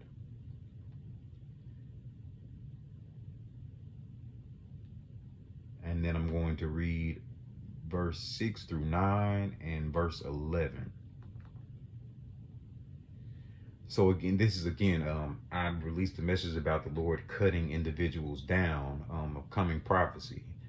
That thumbnail was like a picture of people being cut by a pair of scissors from their high places. The last message I released at some point, I believe, referenced high places. Part 3, there was a dream in part 3 of the series. High places, I believe that was with Boosie. His name Torrance means hill. The Lord is coming to tread upon the high places of the earth. That's in verse 3. People who think they are in high places, like a James Brown, a Church of the Dead. I'm a celebrity. He's coming to tread upon these high places in this season. That is part of the coming prophecy in this message, in this season from the Lord. I didn't call myself to start reading the book of Micah. This is part of the testimony of the leading of the Lord. If you want to reject it, that's fine. Just make sure that you are truly of the Lord. Because when the wrath comes, then you will know, wow, I don't want to be the I told you so person, because I'm not going to be that. It's a shame. When the Lord is truly using you, you feel the weight. Like we grieve the Lord, like we feel grieved. It's like knowing that you did all you could to help somebody, and it's like, yeah, the Lord has had me speak to people before, and it's like, Lord, they didn't listen. And I think this is where I say I could kind of relate to Jeremiah, feeling like Jeremiah, like, Lord, they didn't listen.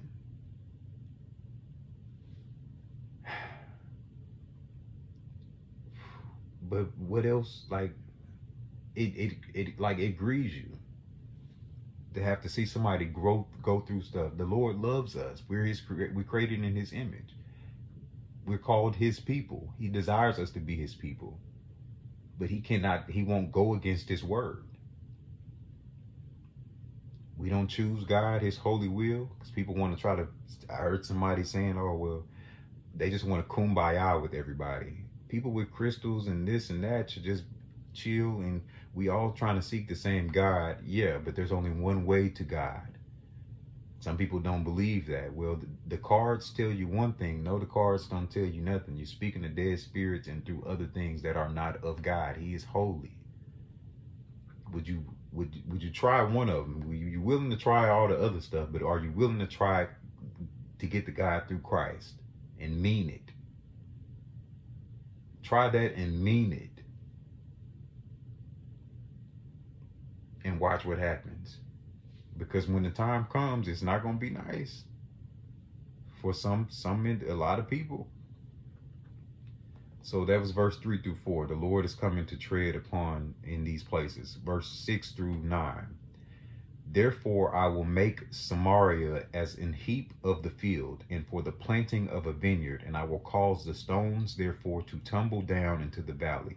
I will discover the foundations thereof, and all of the graven images thereof shall be broken, and all of the gifts therefore thereof shall be burnt with fire, and all of the idols thereof will I destroy. For she gathered it of the hire of an harlot, and they shall return to the wages of an harlot. Therefore I will mourn and I will howl. I will go without clothes and naked. I will make lamentations like the dragons, and mourning as the ostriches. For her plagues are grievous, for it come into Judah. The enemy is come unto the gate of my people, unto Jerusalem.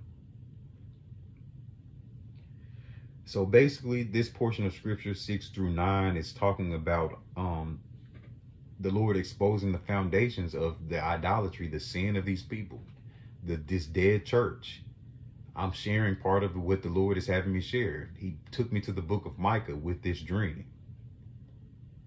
I had this dream. Yeah, I was in the book of Micah before I had the dream, and then how the dream relates to this and all the other messages that the Lord has been having me release. I will roll stones down into the valley and expose its foundations. All of the idols will be smashed to pieces. All the things you idolize, the idolatry of the stuff. People ain't noticing that there's people being laid off from slowly but surely from different facets and different companies and sectors of entertainment and work and industries. Slowly but surely, you worship money. Maybe that's where you're going to be lost there. What if you worship money and internet was your, the way you made money? But like the other day, didn't the internet communication stop working for a major telecommunications company, AT&T? It affected a few other companies, but many people, you couldn't call, you couldn't do nothing. Imagine that's how you're being cut off from the Lord, just there. Well, that's how I need to make content today. Not today. You love money so much, but what if the internet stopped working? What if you lived in like Ukraine or somewhere right now, Hezbollah, or not Hezbollah, Gaza, and the war broke out, nothing you had to do with it. People being snatched away. You don't know nothing about nobody being snatched away. And still kind of wondering, why would somebody be holding a couple hundred people, and now they willing to destroy a whole country and destroy the rest of the world for a couple hundred people? Why would they keep holding on to a couple hundred people while everybody that they know is being killed? Children, it don't even matter. Would you continue to hold on to a couple hundred people knowing that you started a fight that is killing most of your people? What is holding on to them couple hundred people going to do? Nothing. But would you really start a fight that big and continue to do that? Like, that's something to think about. Like, would somebody really do that? This is a world of Babylon and a system of confusion. People playing in your face and willing to go to whatever ends they want to make you believe what they're presenting to you, while killing innocent people. The Lord is exposing the foundation of the idolatry. So if you were in that type of environment and you worship money, and you would start to get stressed out, Ain't no more content creating. The a wrath that looked like the wrath has come. You can't. Your prayers ain't working. The God they praying to ain't saving them. But it's more than just praying to somebody. The Lord is actually showing. He has people showing us. His word says it first, but he has using people and individuals that are truly of him to give us true understanding so that we are truly in him. Like I said, I've seen where, like I said, people constantly speaking, and Joel in the dream represented attacking somebody. You're supposed to be a messenger of God. He attacked me without provocation. I did not provoke him in any way in that dream. Is it somebody that you're following that's doing that? That's supposed to be your leader. Again, God keeps a hedge of protection around his own. Satan could only get to Job because God allowed it. Are you following somebody that was on their deathbed for some months out of nowhere? But it's between the time before they were on their deathbed and all the time before their deathbed, weren't they supposed to be a person of God? So why would the Lord allow that? And they're not actually in a Job situation now where they're being blessed sevenfold after they come back. No, they return to the same thing, still punching and smacking people and attacking people verbally with the sword. But they preach the word of God. Are they led by the only holy true spirit of truth? But they preach it straight from scripture. There are mysteries in scripture. The Lord says gain understanding. Well, they made sense. They made 1 + 3 look like 5. Well, that's nice, but does 1 + 3 equal 5 in the kingdom of heaven? No, it don't. But they made it look good. It sounded right. I digress. The worship of all these different idols, the color purple, I'm royalty. People preaching about I'm a lowercase g God, but you're not actually in Christ. So what God are you think you of? You're a lowercase g dead God. He's not God of the dead. He's God of the living. You do what you want to do. You're your own God who used the name. You're using the name of the Lord. You have a passion and a zeal, but the Lord is not approving, and the Holy Spirit is not attesting and confirming and testifying of the things you're preaching. It may be the true understanding, but there's the dream that I'm going to get to later on in the series is actually going to touch base on that. They might be teaching stuff that other people are the true gospel and mysteries that the Lord is really using to reveal. They may be preaching on those things, but because they're not truly walking in those things, it still does them no good to preach on them. Yeah, you can still give God the glory, but if they're still attacking people, their congregation and the sheep that are under them, the people being influenced in that church, are still paying attention to them attacking other people. So they're receiving the true gospel and they're still acting like the person that's leading this church of the dead, the pastor leading this church of the dead, a messenger leading the church of the dead. So what's the difference? I can claim the name of the Lord and still walk like and live like Satan, or live like my old self, or not die to certain stuff. That's not what the word of God says. So the Lord is coming down to tread upon all these things, destroying idols, whatever may be your idol. It may not just be money.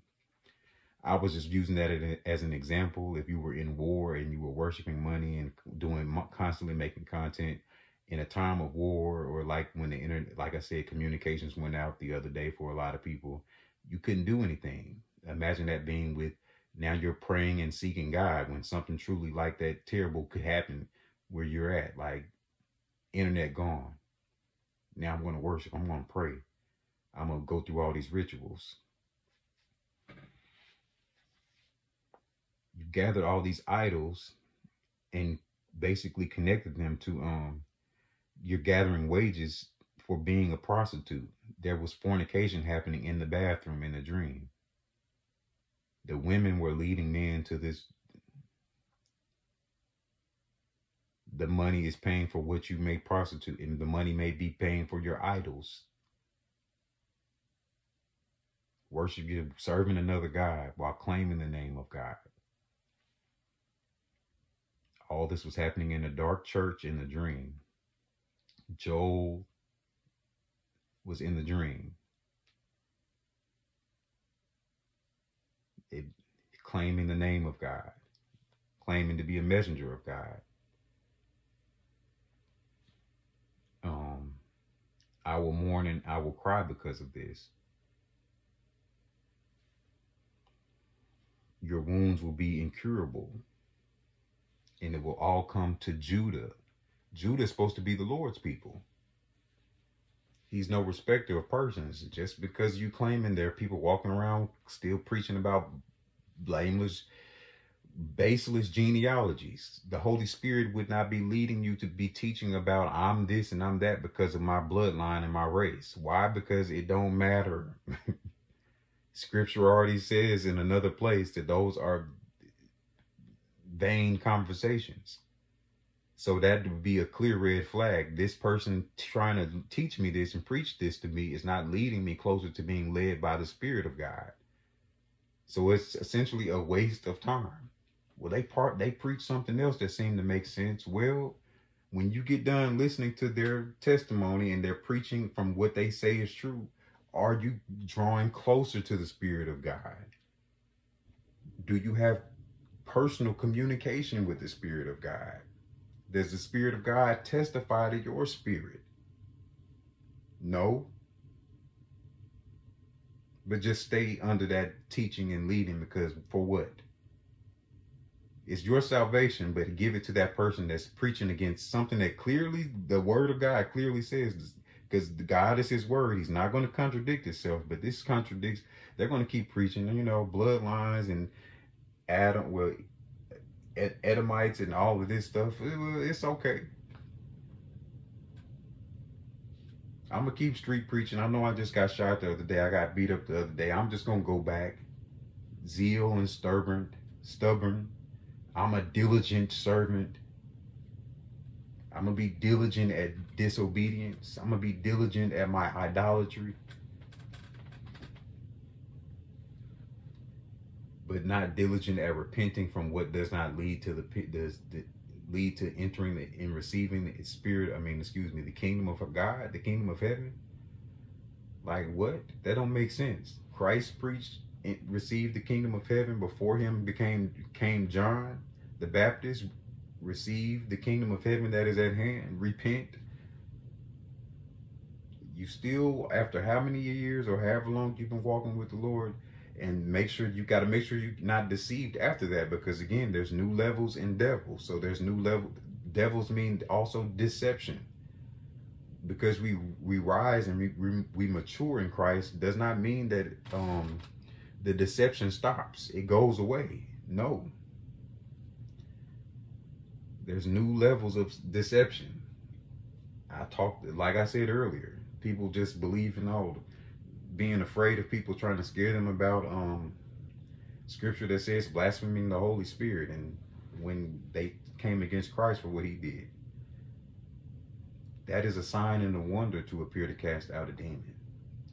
Some people really, they just fake. There's literally fake people faking to be having demons cast out of them. Because if it is truly happening by the Spirit of the Lord, it's going to be the Spirit of the Lord. I digress though. Satan will imitate anything. Take it back to the Lord. Verse 13 of Micah. O thou inhabitant of Lashes. Lashes. Bind the chariot to the beast of price. She is the beginning of the sin of the daughter of Zion, for the transgressions of Israel were found in thee. I want to read a different translation. You were the first to lead the people of Zion into sin. The rebellious acts of Israel are found in you. A dead spirit. The color purple was the main focus of what was happening in that dream. A celebrity was walking around in that dream. A dead celebrity representing a dead spirit. The color purple is being performed at church has what to do with God, the holiness of God, to actually learning and knowing his holiness. They celebrate African culture, or the celebration of what ancestors in the movie, from my understanding, because I haven't seen the musical or whatever it is, the latest version. But going off the first movie that I've seen before, they celebrate, wasn't the friend goes to Africa after almost being raped, and she goes to the tribe and all of that, and goes to her roots and all of that. Just a lot of stuff that's not of the Lord. Like, again, the color purple is supposed to represent royalty, but it was being performed in church, in front people, and everybody that was there was waiting for it to happen. They were ready to be influenced.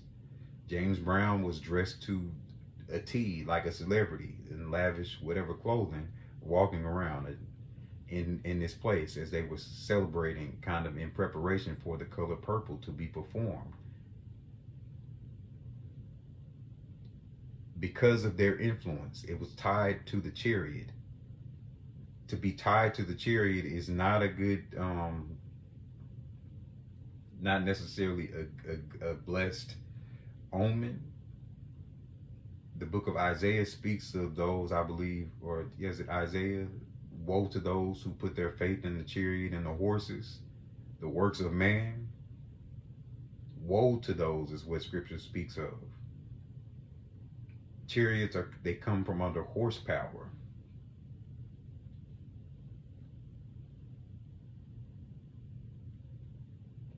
God doesn't necessarily need horses to make things go do what to bring his word into pass. He doesn't necessarily need something else. As he told the people who claim to be Abraham's descendants, he could raise up rocks to be Abraham's descendants, to come up as to sing the blessings of Abraham, to be Abraham's descendants. But he didn't design rocks to be heirs of his kingdom. He designed us in his image. But if he had to, he can make those rocks be that. So quit trying to claim to be Abraham's descendant, because he could make that rock be Abraham's descendant if that's what he chose to do. But that's not what he did. He was trying to bring correction to them, to let them know you're not walking as Abraham's descendant.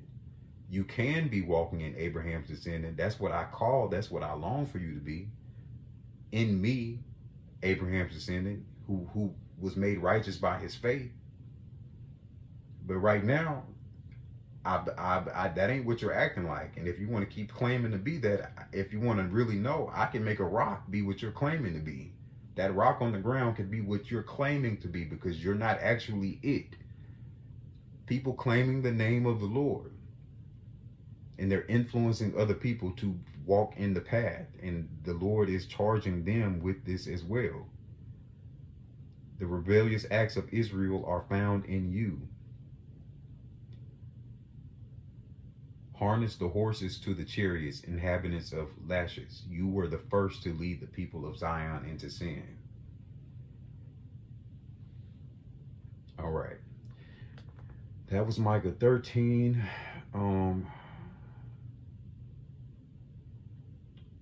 Micah 1 verse 15 reads, "Yet will I bring an heir unto thee, O inhabitant of Marisha," if I'm pronouncing that correctly, Maresha. "He shall come unto Adullam and the glory of Israel. Make thee bald and shave thee for thy delicate children, enlarge thy baldness as the eagle, for they are gone into captivity from thee." And that's verse 16. But going back to verse 15, verse 15 is basically saying people who believe to be the glory of God, tribe of Judah, these people who have led others into sin, into captivity, they believe to be actually walking in the glory of God, the glory of the God of Israel, the King of Israel, the God of Israel. But there will be another heir brought into their temples that are made for the Holy Spirit. So these people are called, these people of Judah are called to be worshiping God in the way that he called them, accordingly, in according to his holiness. But they are not doing it. So they're being led into captivity as they are influenced by these people who described in verse 13. Someone else is taking over the kingdom of God, and inside of them is being attacked. Their soul is being attacked. The influence of what they should truly be doing is being attacked. And they're believing it. So they're being taken captive by what is false. But there will be James Brown, again, represented a false spirit. The glory of Israel will fall on another, although the Lord had called these people of Judah, similar to King Saul and King David. Verse 15, the glory of Israel will come to Adullam. Adullam. I will bring, this is another translation of verse 15. I will again bring a conqueror against the inhabitants of Marishah. The glory of Israel will come to Adullam. The glory of God will come upon somebody else instead of you, Judah, instead of you who the Lord has called you in the dead church. You who may think that you are really worshiping the Lord in spirit and truth today, by however you're doing it in this dead church, this spiritually dead church. Someone else is going to receive the glory of the Lord. Will you repent and receive that same glory? Or will you fall into jealousy, envy, that sin that goes into your heart that causes it to wax cold? To now you're really going to be on the other side of God's wrath, of God's judgment, receiving his wrath instead of his blessings. Well, it don't look like that right now. Okay. This is a word in due season. It's going to be in this season. Well, what does this season look like? I don't know. God's patience is meant for us to repent. Some people think, well, I ain't get struck down today. I didn't get struck down yesterday. If you read the word of God, just because prophecies don't happen immediately don't mean that they don't happen. Saul didn't think he would stop being king. And by the time by the end of his reign, he fell on a sword, his own sword, on purpose. That's what he did. Suicide ain't what God called Saul to, King Saul. But he rejected the Lord's leading and was pleasing the people of the kingdom. He was worried about what the people said to do instead of what God said to do, when God was the one who put him in place to be king. Though it was the people's desire that they have an earthly king. God chose King Saul. But Saul, he got replaced. He didn't know it immediately, but it was happening. Instead of repenting, which at that point it was no repentance, so we're not going to get into that. Let's go into Micah chapter 2. I'm going to read coming from verse 3 and 2. Verse 3 reads, therefore thus says the Lord, behold, against this family have I devised a plague, whereout ye shall not pluck your necks, and ye shall not go so proudly, for this time is evil. The Lord is going to come down and from where he is and cut these people down, as I've already been talking about, the places that they worship on earth.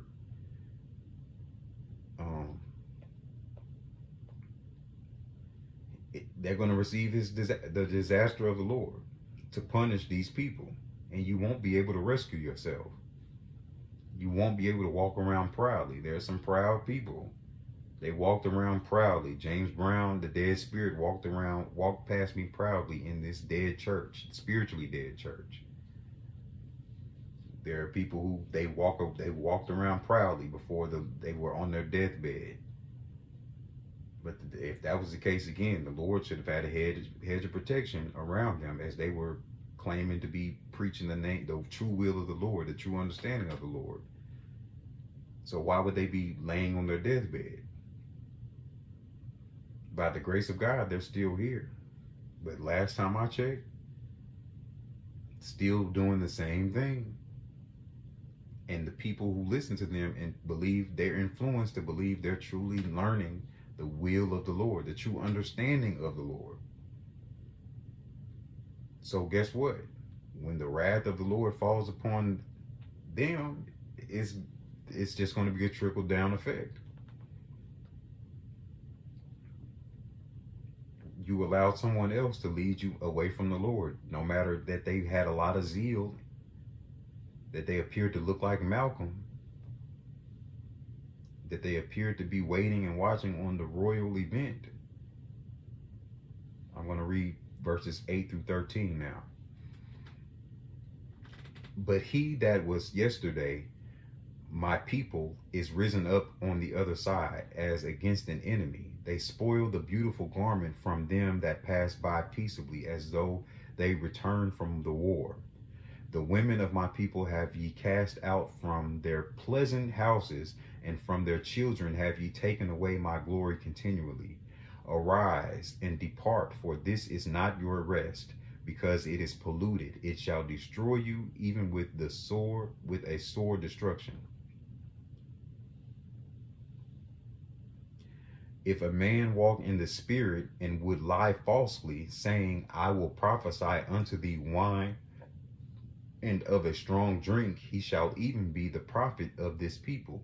I will surely gather thee wholly, O Jacob. I will surely gather the remnant of Israel. I will put them together as the sheep of Basra, even as the flock in the midst of their fold. The city shall be full of brute of men.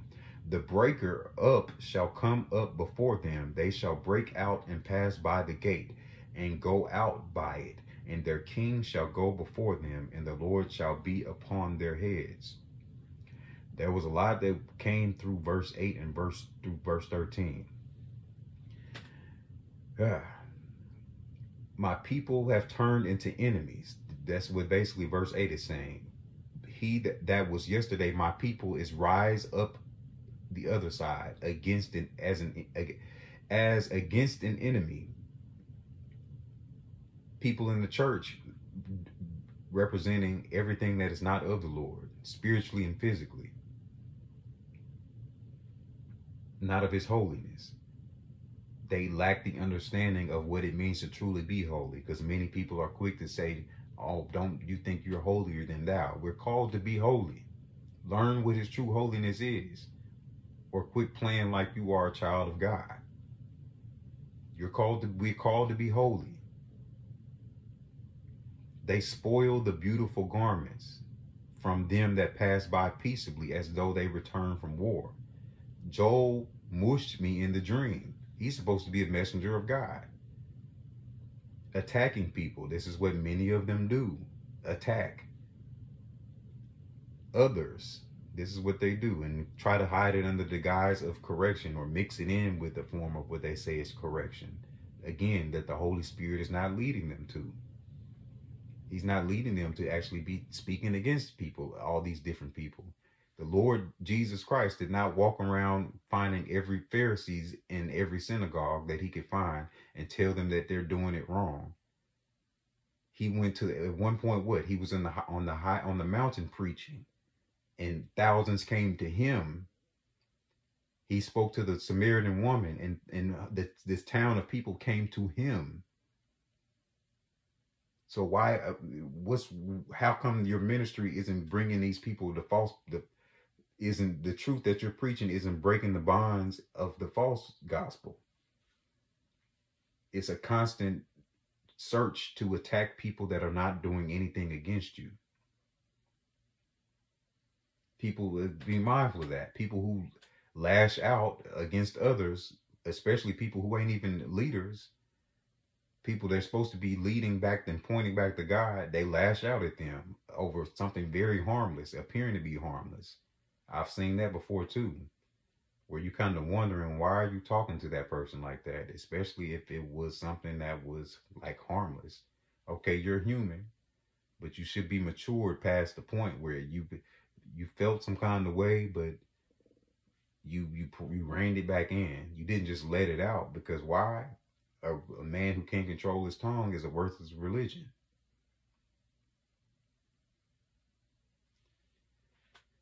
So your coat, you take coats from those who pass by without a care as they return from war. That's basically what I represented in the dream. I didn't want to be there, and what was happening in the dream was unfamiliar.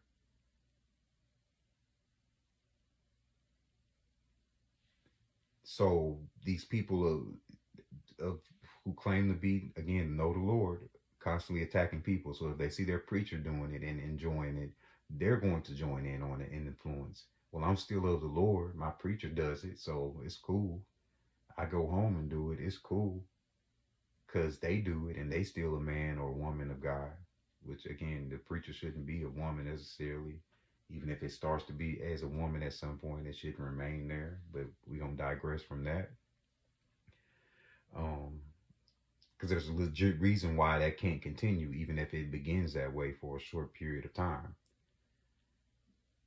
You force women among my people out of their pleasant homes and take my glory away from their children forever. I spoke about generations in the preview of this message. There was generations represented in the dream as well. The people that I know in waking life by those names, they represented a different age group. I didn't grow up listening to James Brown. I couldn't tell the age of everybody in that dream. But everybody in that dream was walking around in darkness in this church. Generations of people tend to go to the same churches, or some. I went to this church because I was raised in so and so in this church, and so was in this church, and nepotism with the daddy, and then the son, and then okay, if they didn't start knowing and truly were led by the Spirit 3 generations ago, it's a good chance if they just follow the same blueprint of 3 generations ago, they still not of the Lord. Well, they got zeal, they got passion as a ministry team, and they be praying, and it look like the Holy Spirit be moving. But are you being led by the Spirit? How long have you been there?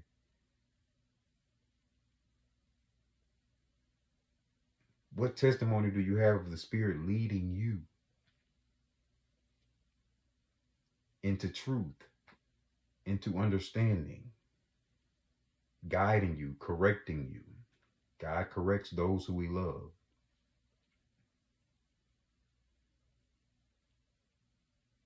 Are those things being taught, and are you just rejecting them? Do you read your Bible at all, or do you just go get the word when you go to church and that's it? Do you pay your tithes so the Lord loves you? You give money so the Lord loves you?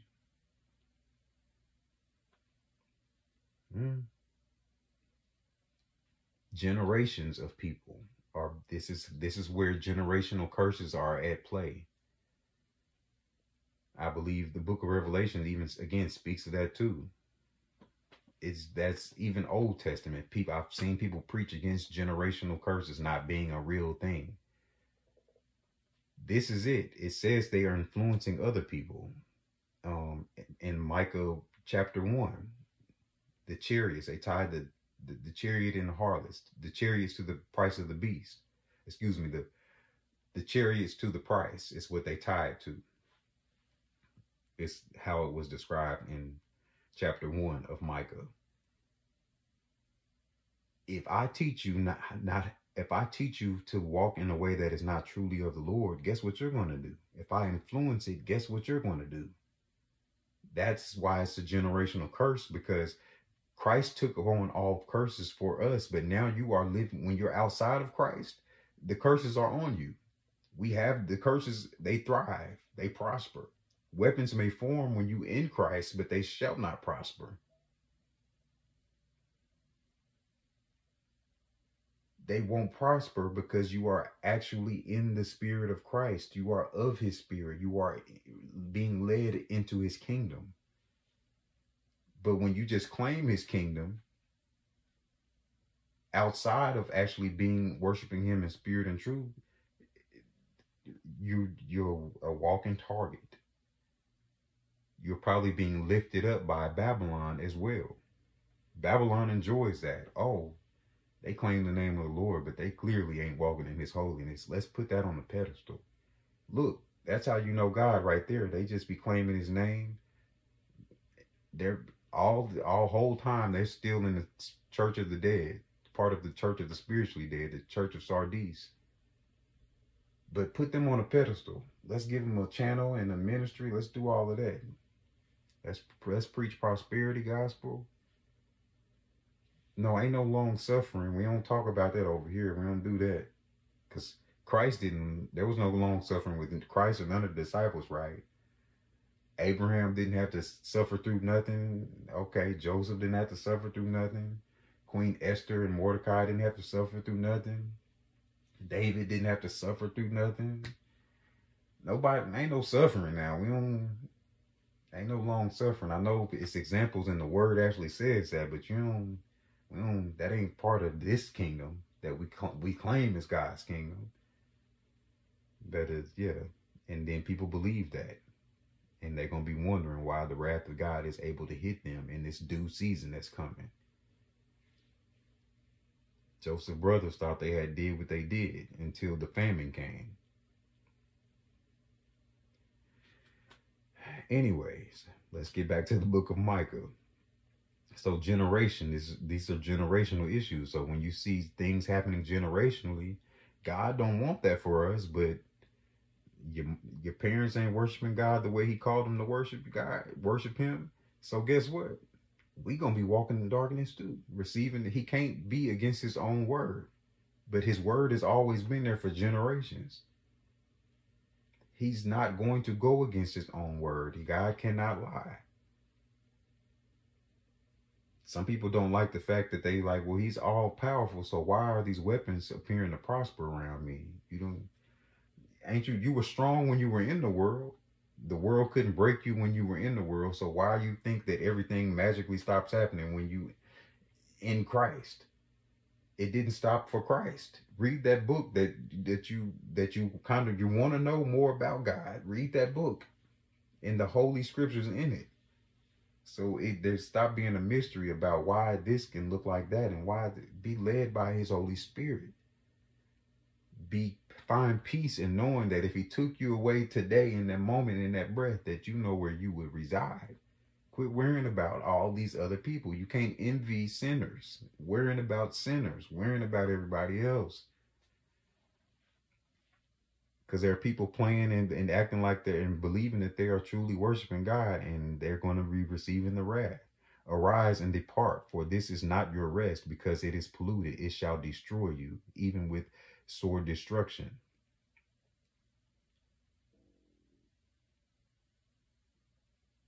It will be destroyed, completely destroyed, because it offends me. Liars and frauds may go around and say, we will preach to you about wine and liquor. They would be just the type of preacher you want. This is Micah chapter 2, verse 11. This is what the Lord had me coming. Like, they were having a good time in this party in the dream, waiting on the color purple. People claiming to be waiting on the Lord to return. And if he came right now, while they were partying and living in that place spiritually, they would be in a lake of fire. But they believe so much in their mind, being led by dead spirits and idol worship and idolatry, and the focusing on royalty and being a child of God and all this other stuff, instead of actually focusing on God and his leading, that when God comes like a thief in the night, they won't be where they think they're going. And when judgment comes in this season, they might be wondering, why is it falling on me?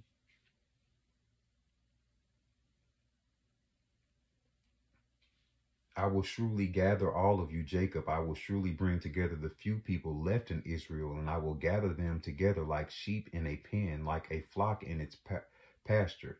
They will make a lot of noise because there will be so many people. The Lord will open the way and lead them. They will break out and go through the gate and leave. The king will travel in front of them. The Lord will lead the people. That is for the remnant, those who will listen to what the Lord is having me share, and many others who are actually being led by the Spirit of God. You will repent and be led by the Spirit of God away from all this coming in this next season, in this season. On to Micah chapter 3. Um, Micah chapter 3, verses 4 through 12. I didn't know I was going to be reading this much. Chapter 3 is about against the tyranny of the princes and the false prophets.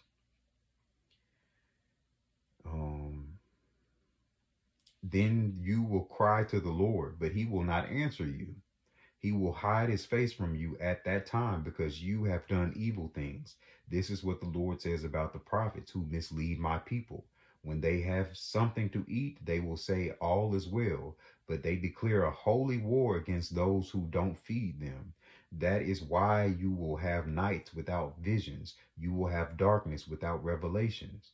The sun will set on the prophets and the day will turn dark for them. Seers will be put to shame. Those who practice witchcraft will be disgraced. All of them will cover their faces because God won't answer them. But I am filled with the power of the Lord's Spirit, with justice and with strength. So I will tell the descendants of Jacob about their crimes and the nation of Israel about its sins. Listen to this, you leaders of the descendants of Jacob, you rulers of the nation of Israel. You despise justice and pervert everything that is right. You build Zion up. You build Zion on bloodshed and Jerusalem on wickedness. Your leaders exchange justice for bribes. Your priests teach for a price. Your prophets tell the future for money. But they rely on the Lord when they say, after all, the Lord is with us. Nothing bad will happen to us because of you. Zion will be plowed like a field. Jerusalem will become a pile of rubble, and the temple mountain will become a worship site covered with trees. The high places will be brought to nothing. The temples in the vineyards will be brought to nothing. All the plans that they think they have and everything that has been appearing to prosper will be brought to nothing.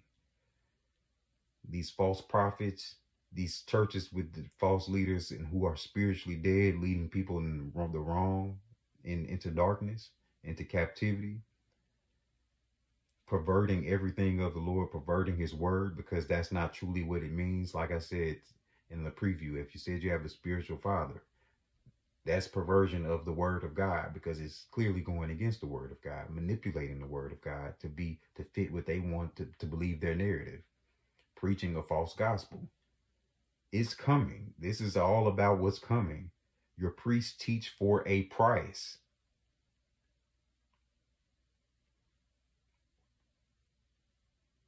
Your priests teach for hire, and the prophets thereof prophesy for money. Yet they lean upon the Lord and say, is not the Lord among us? No evil can come upon us. Again, that's a red flag. If you're listening to somebody that you claim and swear up and down all day, oh, that's a man or woman of God. But something just unimaginable, like I said, I saw not too long ago, was on their deathbed for some weeks out of nowhere. But for years, they were, from what I can understand, many will vouch that they were walking and were a man or woman of God. Why would God allow that to happen? But they preach nothing but the Bible, the word of God. Why would God allow that to happen to his own?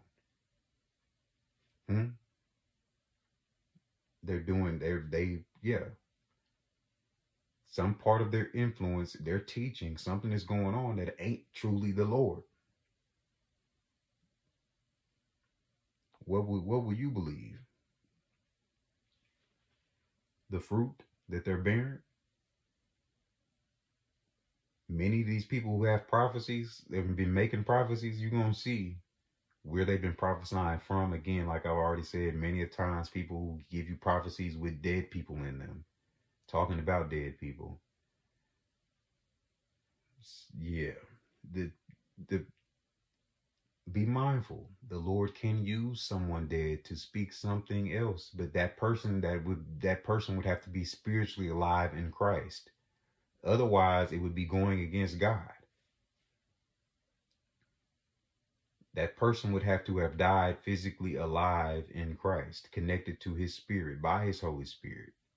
That's where he's eternal. We are made, our eternal life is sealed because we are in him. So if that person wasn't even worshiping the Lord, if they came and helped you with whatever, I've seen a testimony about that not too long ago. Yeah, the Lord can use whatever, but when I asked the Holy Spirit about it, he didn't confirm that that was truly of him. It may have helped you gain whatever you gained when that spirit came and talked to you, but it wasn't of the Lord.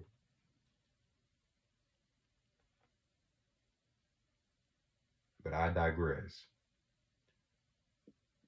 I've just seen that happen with prophecies, with people talking about, I prophesied this, I seen this, the Lord showed me this. No, you saw that through divination with that dead spirit. Just like in the last prophecy you had, that was a dead spirit. Why are your prophecies continuing with dead spirits? You always have a prophecy with a dead spirit somewhere in there. That's not God. That's red flags that keep popping up. Oh, but that's the Lord prophesied. No, it's not. Anyways, you can read that more so on your own. That was a lot to read through. Micah chapter. This is in due season, in a season word. A word in due season. I'm going to move on to Micah chapter 4. Or no, I'm going to move on to Micah chapter 6. Verse 2. I'm glad I got to skip over through some of that. Again, I encourage you to read through all of Micah chapter 6. All of the book of Micah. It's a right now word in this season.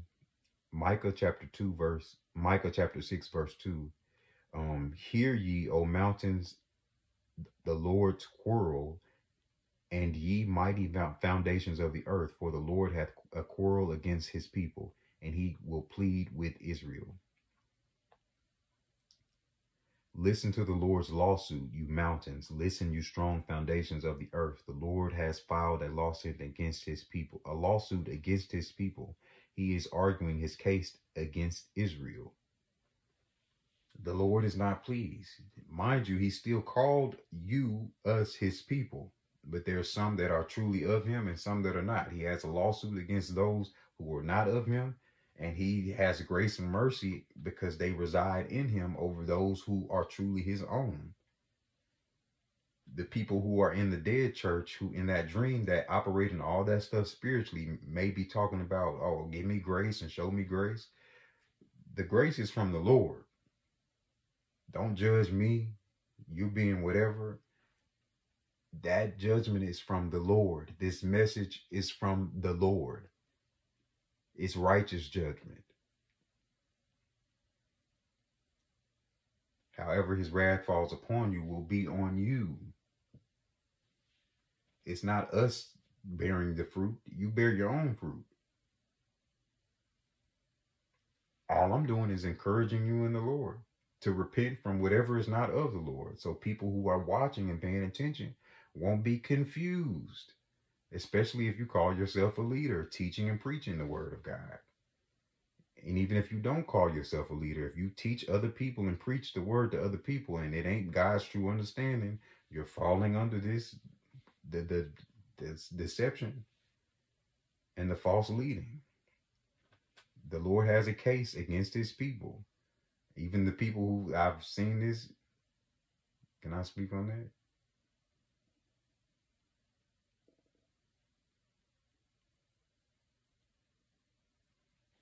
Okay, I won't speak on that, but be careful of, just people teaching you stuff that, especially, I guess my question would be, what is the law for people who get really legal about spiritual law and all of that? What's the spiritual law about, what is the spiritual law of grace and what is the spiritual law of love? What does that look like? What is the spiritual law of mercy and how much of it, like, what is the the black and white portion of that law. Like, because usually people have this is black, this is white. It's spiritual law. So what's the law? If everything about Christ is spiritual law and it's spiritual courts and all that in heaven, what's the spiritual law of grace and mercy? And how does that look in the earth? And how would you explain that?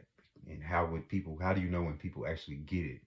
When are they forgiven? When do they get the grace? Because everything is, if you break a spiritual law, it's a spiritual law. And Okay. Explain that. What's that spiritual law? Because there seems to be a spiritual law for everything. But if everything is in court, like, what's the spiritual law? How much grace do you get? How much mercy do you get? Anyway, I digress. So,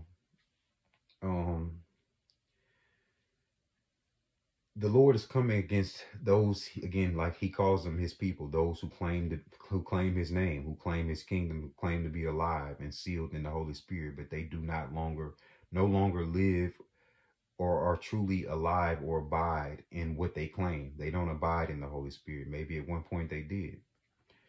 Verse 6 of chapter 6 and verse 7 speaks of basically the sacrifices that are going to be rejected, sacrifices that which the Lord is not pleased with. He's not rejected with many people's sacrifice. Like, they may try to do whatever. I'm going to read from a translation, God's Word translation. I'm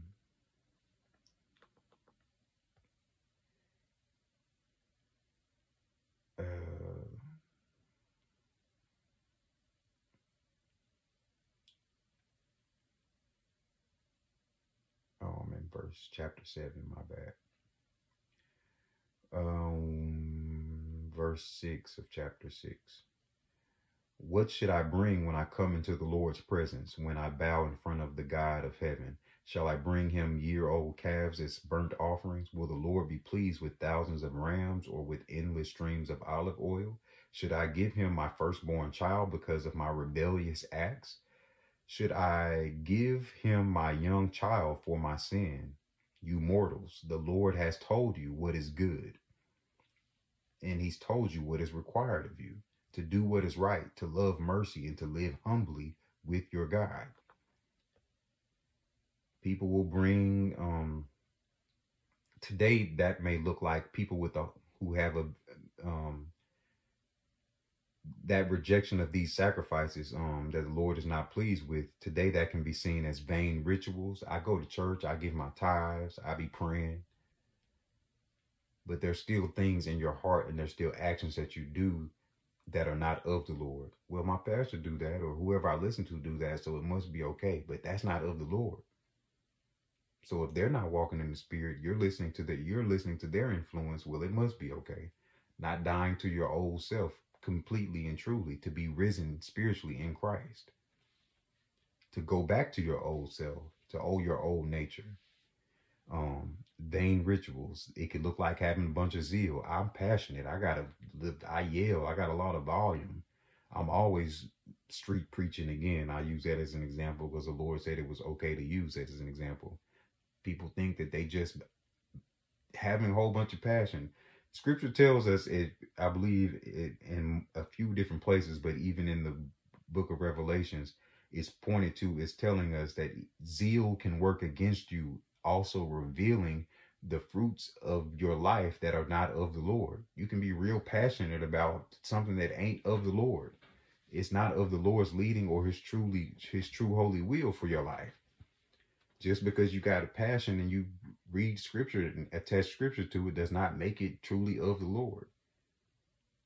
I'm bringing correction all the time, and I use the word. But did the Lord call you to that? Well, it says that the word is used for correction, but did the Lord call you to that? His Spirit wants to lead you somewhere, but it ain't to that. You try to preach on stuff that you don't truly have his understanding about. He didn't confirm what you're teaching. So now you're sharing confusion. Doing works that are void of the Lord's leading, but it's being done in his name.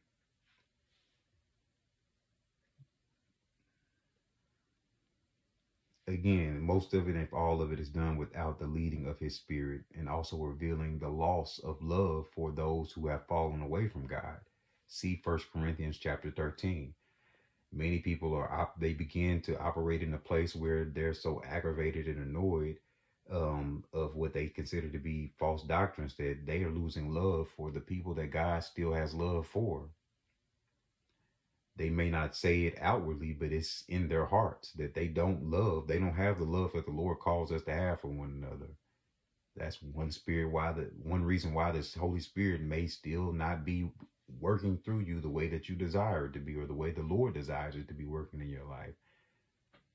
The Lord knows your heart. You're right. So why don't you have the testimony of the leading of the Holy Spirit?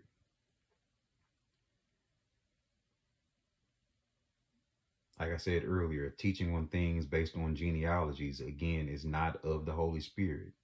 I've heard that recently. Well, I'm not saying it's out of hate. I'm just using something that man created. You think the devil would, the people that you call the devil, or people that God hate, you think they would make a tool that you could use against them to say that they're not the people of God, or that God don't love them based on genealogies?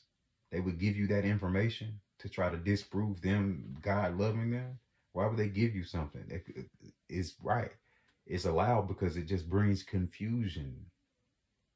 It goes directly against the word of God. 1 Timothy chapter 1 verse 4 and Titus chapter 3 verse 9. No matter the earthly king or kings or the allowed captivity, God is still in control of whoever or whatever. That has not changed. God has not changed. I shared about the prophecy in the judgment in Micah chapter 1 verse 15, where it talks about people being replaced, heirs. The glory of Israel, the glory of God will fall on a different people, or a different set of those who thought they deserved to have the glory of God on them. God called the people of Judah, but this judgment is against the people of Judah. That's what it's talking about in verse 15 of Micah chapter 1. And it still applies today. But none of that has to do with genealogy. Preaching, that's a perversion of the word of God. Nobody's calling you to go make false, like just friends with everybody. Go seek the Lord. He may test you with people that you think don't deserve to have the Lord's heart, the Lord's love. What will you do? That's part of your test. He knows your heart. He knows that you, at a moment's second, you may still be willing. You get around the wrong people, like Peter did before he got correction from Paul.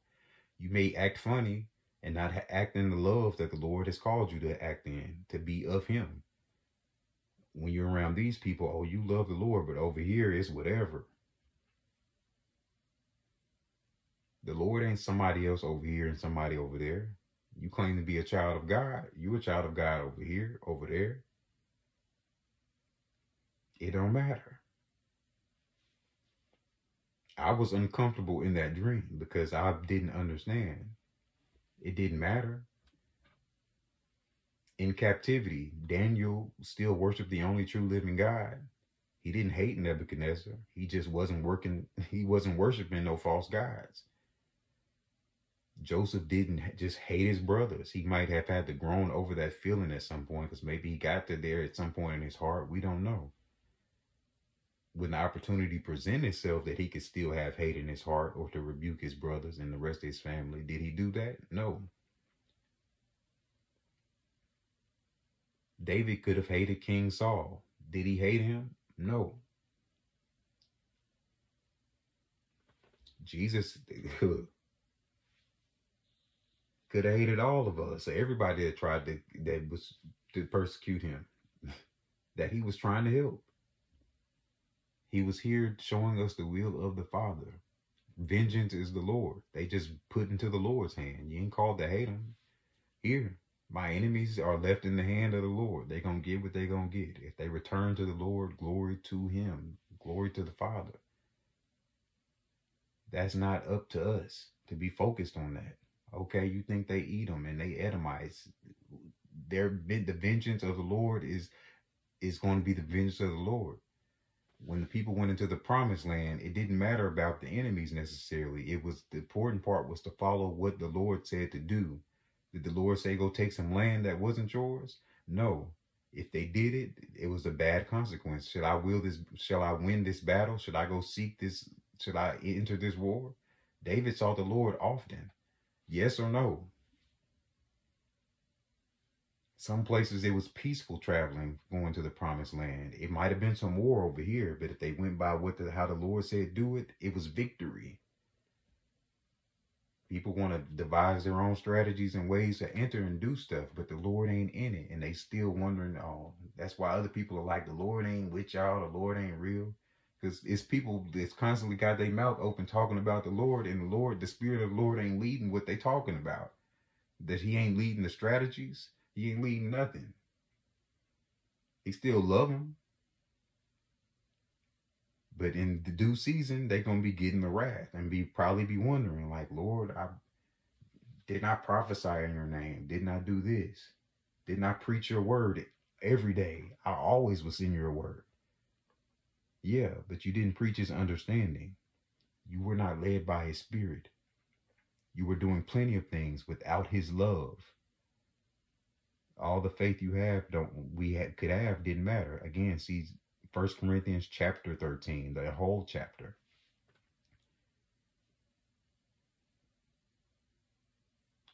Micah chapter 6, verse 16. I'm going to read that really quickly.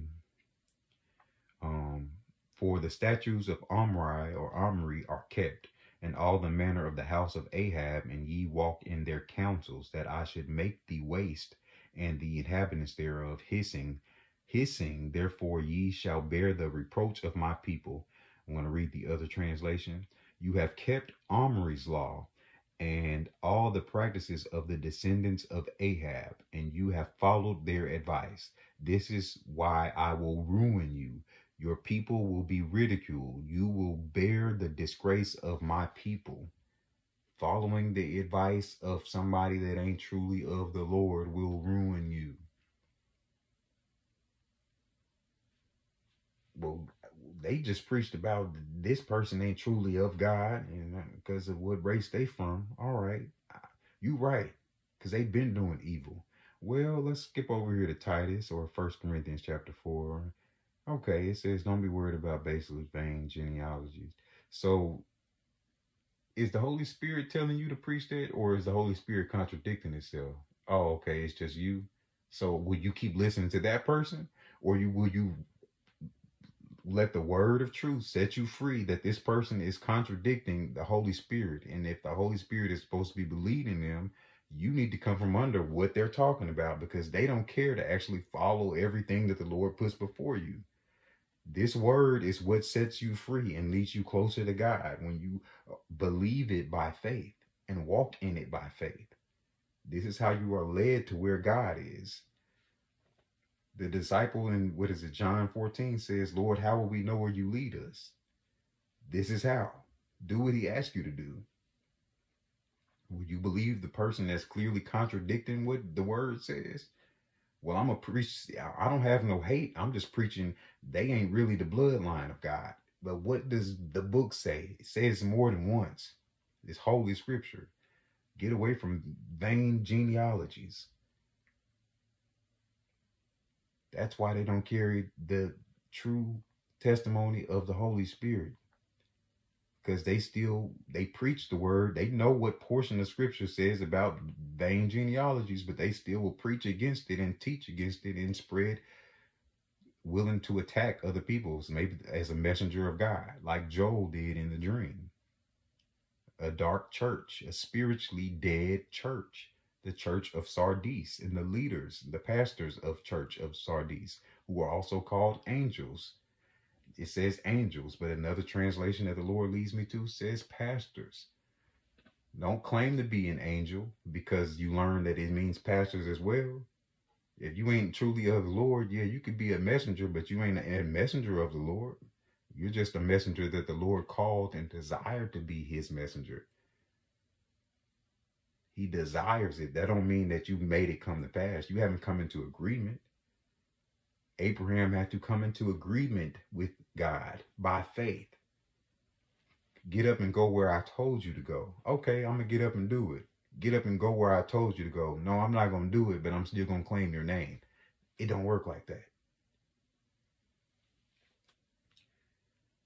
All right, Micah chapter 7. I don't think I have anything to read from chapter 7. Or yes, I do.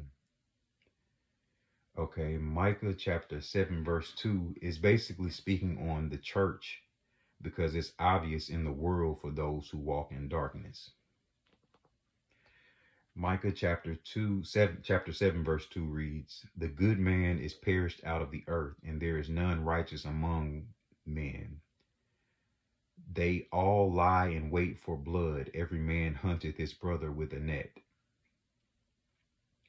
Faithful people are gone from earth, and no one is decent. All people lie in ambush to commit murder. They trap each other with nets. Their hands are skilled at doing evil. That's what Joel did in the dream.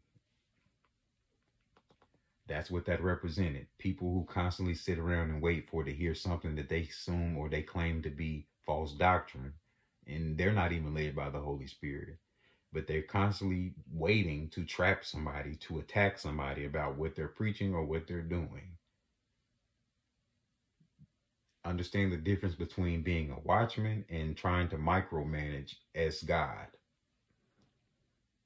They're not the same thing.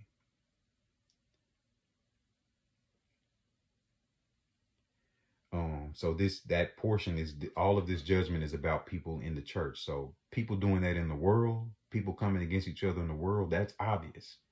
We're talking about people doing this in church, people who claim the name of God. Judgment is coming against these people. They walk in darkness as they constantly sit around trying to correct people, especially if you're trying to use correction, like I said before. I've seen them ministries do this where it's constantly talking about Greek and Hebrew to try to correct what the other people are saying or to bring true understanding of the word of God. The Holy Spirit is not the language of Greek or Hebrew. So that's just kind of a clear, that to me, that was easy discernment. Like, why is this constantly the root of what you're talking about?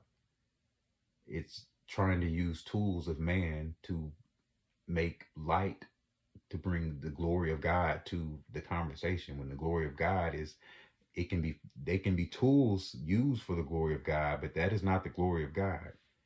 If that was the case, there wouldn't be any mysteries. We just go learn Greek and Hebrew, and everybody would know what the Bible means, right? And everything that the Bible's supposed to mean. Even the mysteries, the true understanding. Just learn Greek and Hebrew. Cool. Boom. Everybody go to heaven.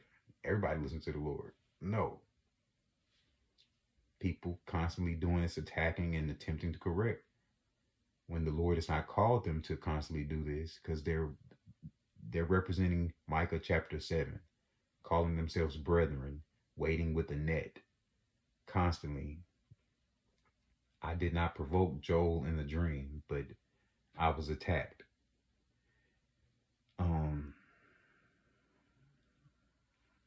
The Holy Spirit, again, leads us to truth. It's the Spirit of truth is another name for the Holy Spirit. And will confirm the truth these individuals attempt to constantly bring. That means even that includes the mature topics and teachings in the name of the Holy Spirit. But because the Holy Spirit is not the one leading them to all this correction, that's why what they're trying to bring correction to ain't of the Lord. It's not. And other people come into agreement with what they're doing because it makes sense to them. It's just basically, you could look at it as the Pharisees making other people believe what they're teaching is truly knowing God, while Jesus is walking the earth saying, this is not how you truly know the Father. You don't even carry a testimony of the Holy Spirit. I digress. waiting around with nets is what they're doing. Um, verse 3. Um, their hands are skilled in doing evil. Officials ask for gifts. Judges accept bribes. Powerful people dictate what they want. So they scheme together. The best of them is like a briar. They scheme together. This is basically just, that's kind of a representative of the church and what's going on in the world as well. I'm actually supposed to read down to verse 6. The most decent person is sharper than thorn bushes. The day you thought you would be punished has come. Now is the time you will be confused. Don't trust your neighbors. Don't have confidence in your friends. Keep your mouth shut even when a woman is lying in your arms. A son treats his father with contempt. A daughter rebels against her mother. A daughter-in-law rebels against her mother-in-law.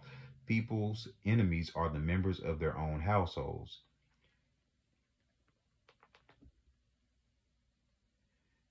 You see some of this stuff is reiterated in the New Testament. And this is coming from Micah, which is still in the Old Testament. But confusion will be the portion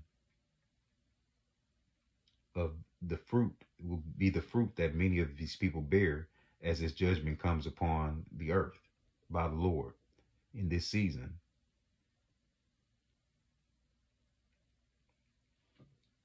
It reveals that they are not truly walking in Christ and are citizens of the kingdom of heaven. Don't be deceived by those who pervert the grace of God. To eschew sin, eschew, ESCHEW,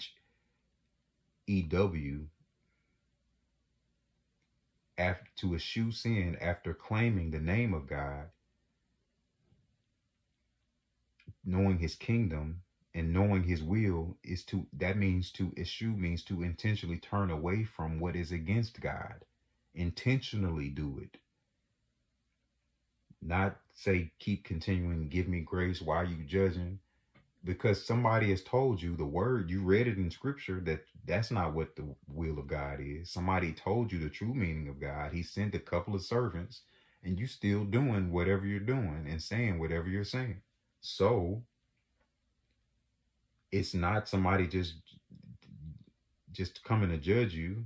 The grace of the Lord is on you because you're not dead, but it's not for us to continue to validate or attempt to validate. We get from around you. You are marked and avoided.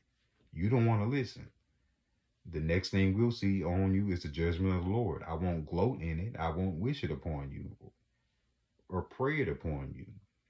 You will receive your just judgment from the Lord as you reject his true leading and you lead other people astray. You don't turn from sin. Okay, you're in a false marriage. You don't want to turn from it. That's cool. You're in adultery. That's cool. The Lord is going to come on against that. The word tells you the Lord has sent people. You're doing what you want to at this point. Okay. See you later. And also remember that we are called to be made whole and perfect in Christ with the grace of the time that he gives us to do so every moment and every day. We are made perfect in Christ. So people refusing to believe and partner with the Lord to conquer anything about us that works against the good work that the Lord has begun in us means that they are also rejecting the fullness of God. I mentioned that in the beginning of the message, or near the beginning, that we are made perfect in God. We are made whole in God. Christ tells one of the lepers after he heals them that their faith has made them whole. They were cleansed from leprosy, and then they went back to the Lord to thank him, to give him praise, to believe in his will for their life. They were made whole. We are made perfect in Christ. So we mature. The more you walk with the Lord, you shouldn't be stumbling over 1 + 1, 2 + 2, like school. At some point, it's second nature. That's why you continue to walk in these precepts, learning and being led by the Holy Spirit, perfected, being whole in Christ. Anytime the Lord is telling or showing us something in his word and directly speaking to us, bringing other people to tell us that's not of his holy will, and we keep rejecting it or we're fighting against it, then we're fighting and rejecting the Lord as well. We're fighting the wholeness. That's like fighting to remain in the 8th grade when the Lord wants you to graduate and move on to college. No, I don't believe that. That's because you're in the church in the 8th grade, in the middle of your wilderness season, or after your wilderness season, you decide to go walk in darkness. I received my blessings. The other lepers received what they sought the Lord for. They were cleansed. They didn't go back. Oh, I ain't going back. I got my blessing. They were not made whole. Ain't no gratitude for what the Lord did. I got what I wanted. I don't have to go see the one that made it happen. I'm good. I don't have to give glory to the source, the great I am. I'm good. Again, and some people present themselves as truly giving the glory to the Lord, but don't be deceived. They should be bearing fruit and continually bearing fruit along the way. If you bear fruit 10 years ago, that's cool. I'm gonna need you to be bearing fruit today as you claim to or desire to be a leader or a teacher. And if that fruit you start bearing is looking contradictory to the word of God and the spirit of God, as I take what you said or what you preached or what you teach back to the word, back to the Lord in prayer, if it start looking like no, then it's going to be a no. I'm going to remove myself. Will you be strong enough in the Lord, sure enough, put your faith in the Lord to remove yourself from that false doctrine, false leading?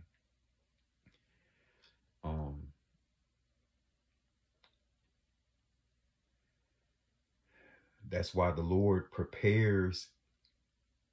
That's why individuals are prepared and sent, and then sent out by the leading of the Lord, not sent out because it is people have encouraged, oh, you need to go start preaching, you need to go street preach. It's not the encouragement of people. It's not the approval of man or carnal instructions of man. God can use somebody else to help guide you. Use one of his servants, an angel of his church, true angel, a pastor, someone. Even it could have been a donkey. That was ideally, it probably wouldn't be a donkey like it was in the Old Testament, because he was doing wrong. So God just showed him in that moment, I'm going to use this donkey. But he would use a servant to be like, no, that's not my will. People ain't hating. It's them trying to tell you, I don't want control of your life. And that portion, like I said, I can know what it feels like to relate to Jeremiah, but I also know what it feels like to relate to, to relate to Jonah. Not that I'm going to run away from, I just like, Lord, they're not going to listen. I've had that feeling. And after a couple of times of people not listening to what the Lord will have you say, it can feel like that. The difference for me is I'm not going to stop doing when the Lord tells me to do it, I'm going to still do it. It just might not be that exciting to honestly, like, okay, well, I'll do it. But I will probably be more excited and giving God more glory after I see them turn and repent from whatever the Lord has had me speak about. But other than that, it's like, Lord, come on now. You already know. This whole city of people ain't finna change. But Jonah was wrong. And the wrath of the Lord didn't come as they thought it would. So just again, don't be deceived by man's encouragement. That's why Babylon has made its own system of cranking out people and pastors in churches. It ain't the Lord's leading. Now you're ready to go preach. Now you're ready to go teach. Satan knows the word too. Should he be your preacher? No. Exactly. The Lord will lead you. He wants a personal relationship with you. We should be led by His Spirit. We will work together as a body in Christ, a true church. So I would suggest,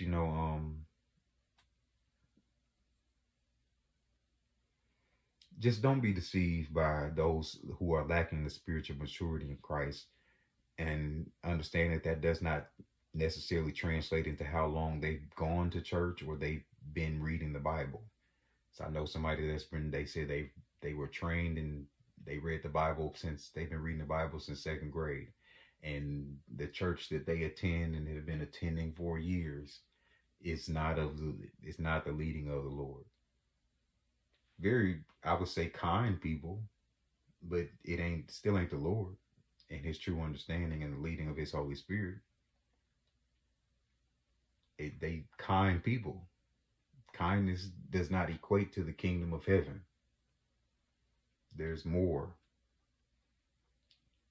Our Lord and Savior was kind. That's not all He was. Our Father is good, but that's not all He is.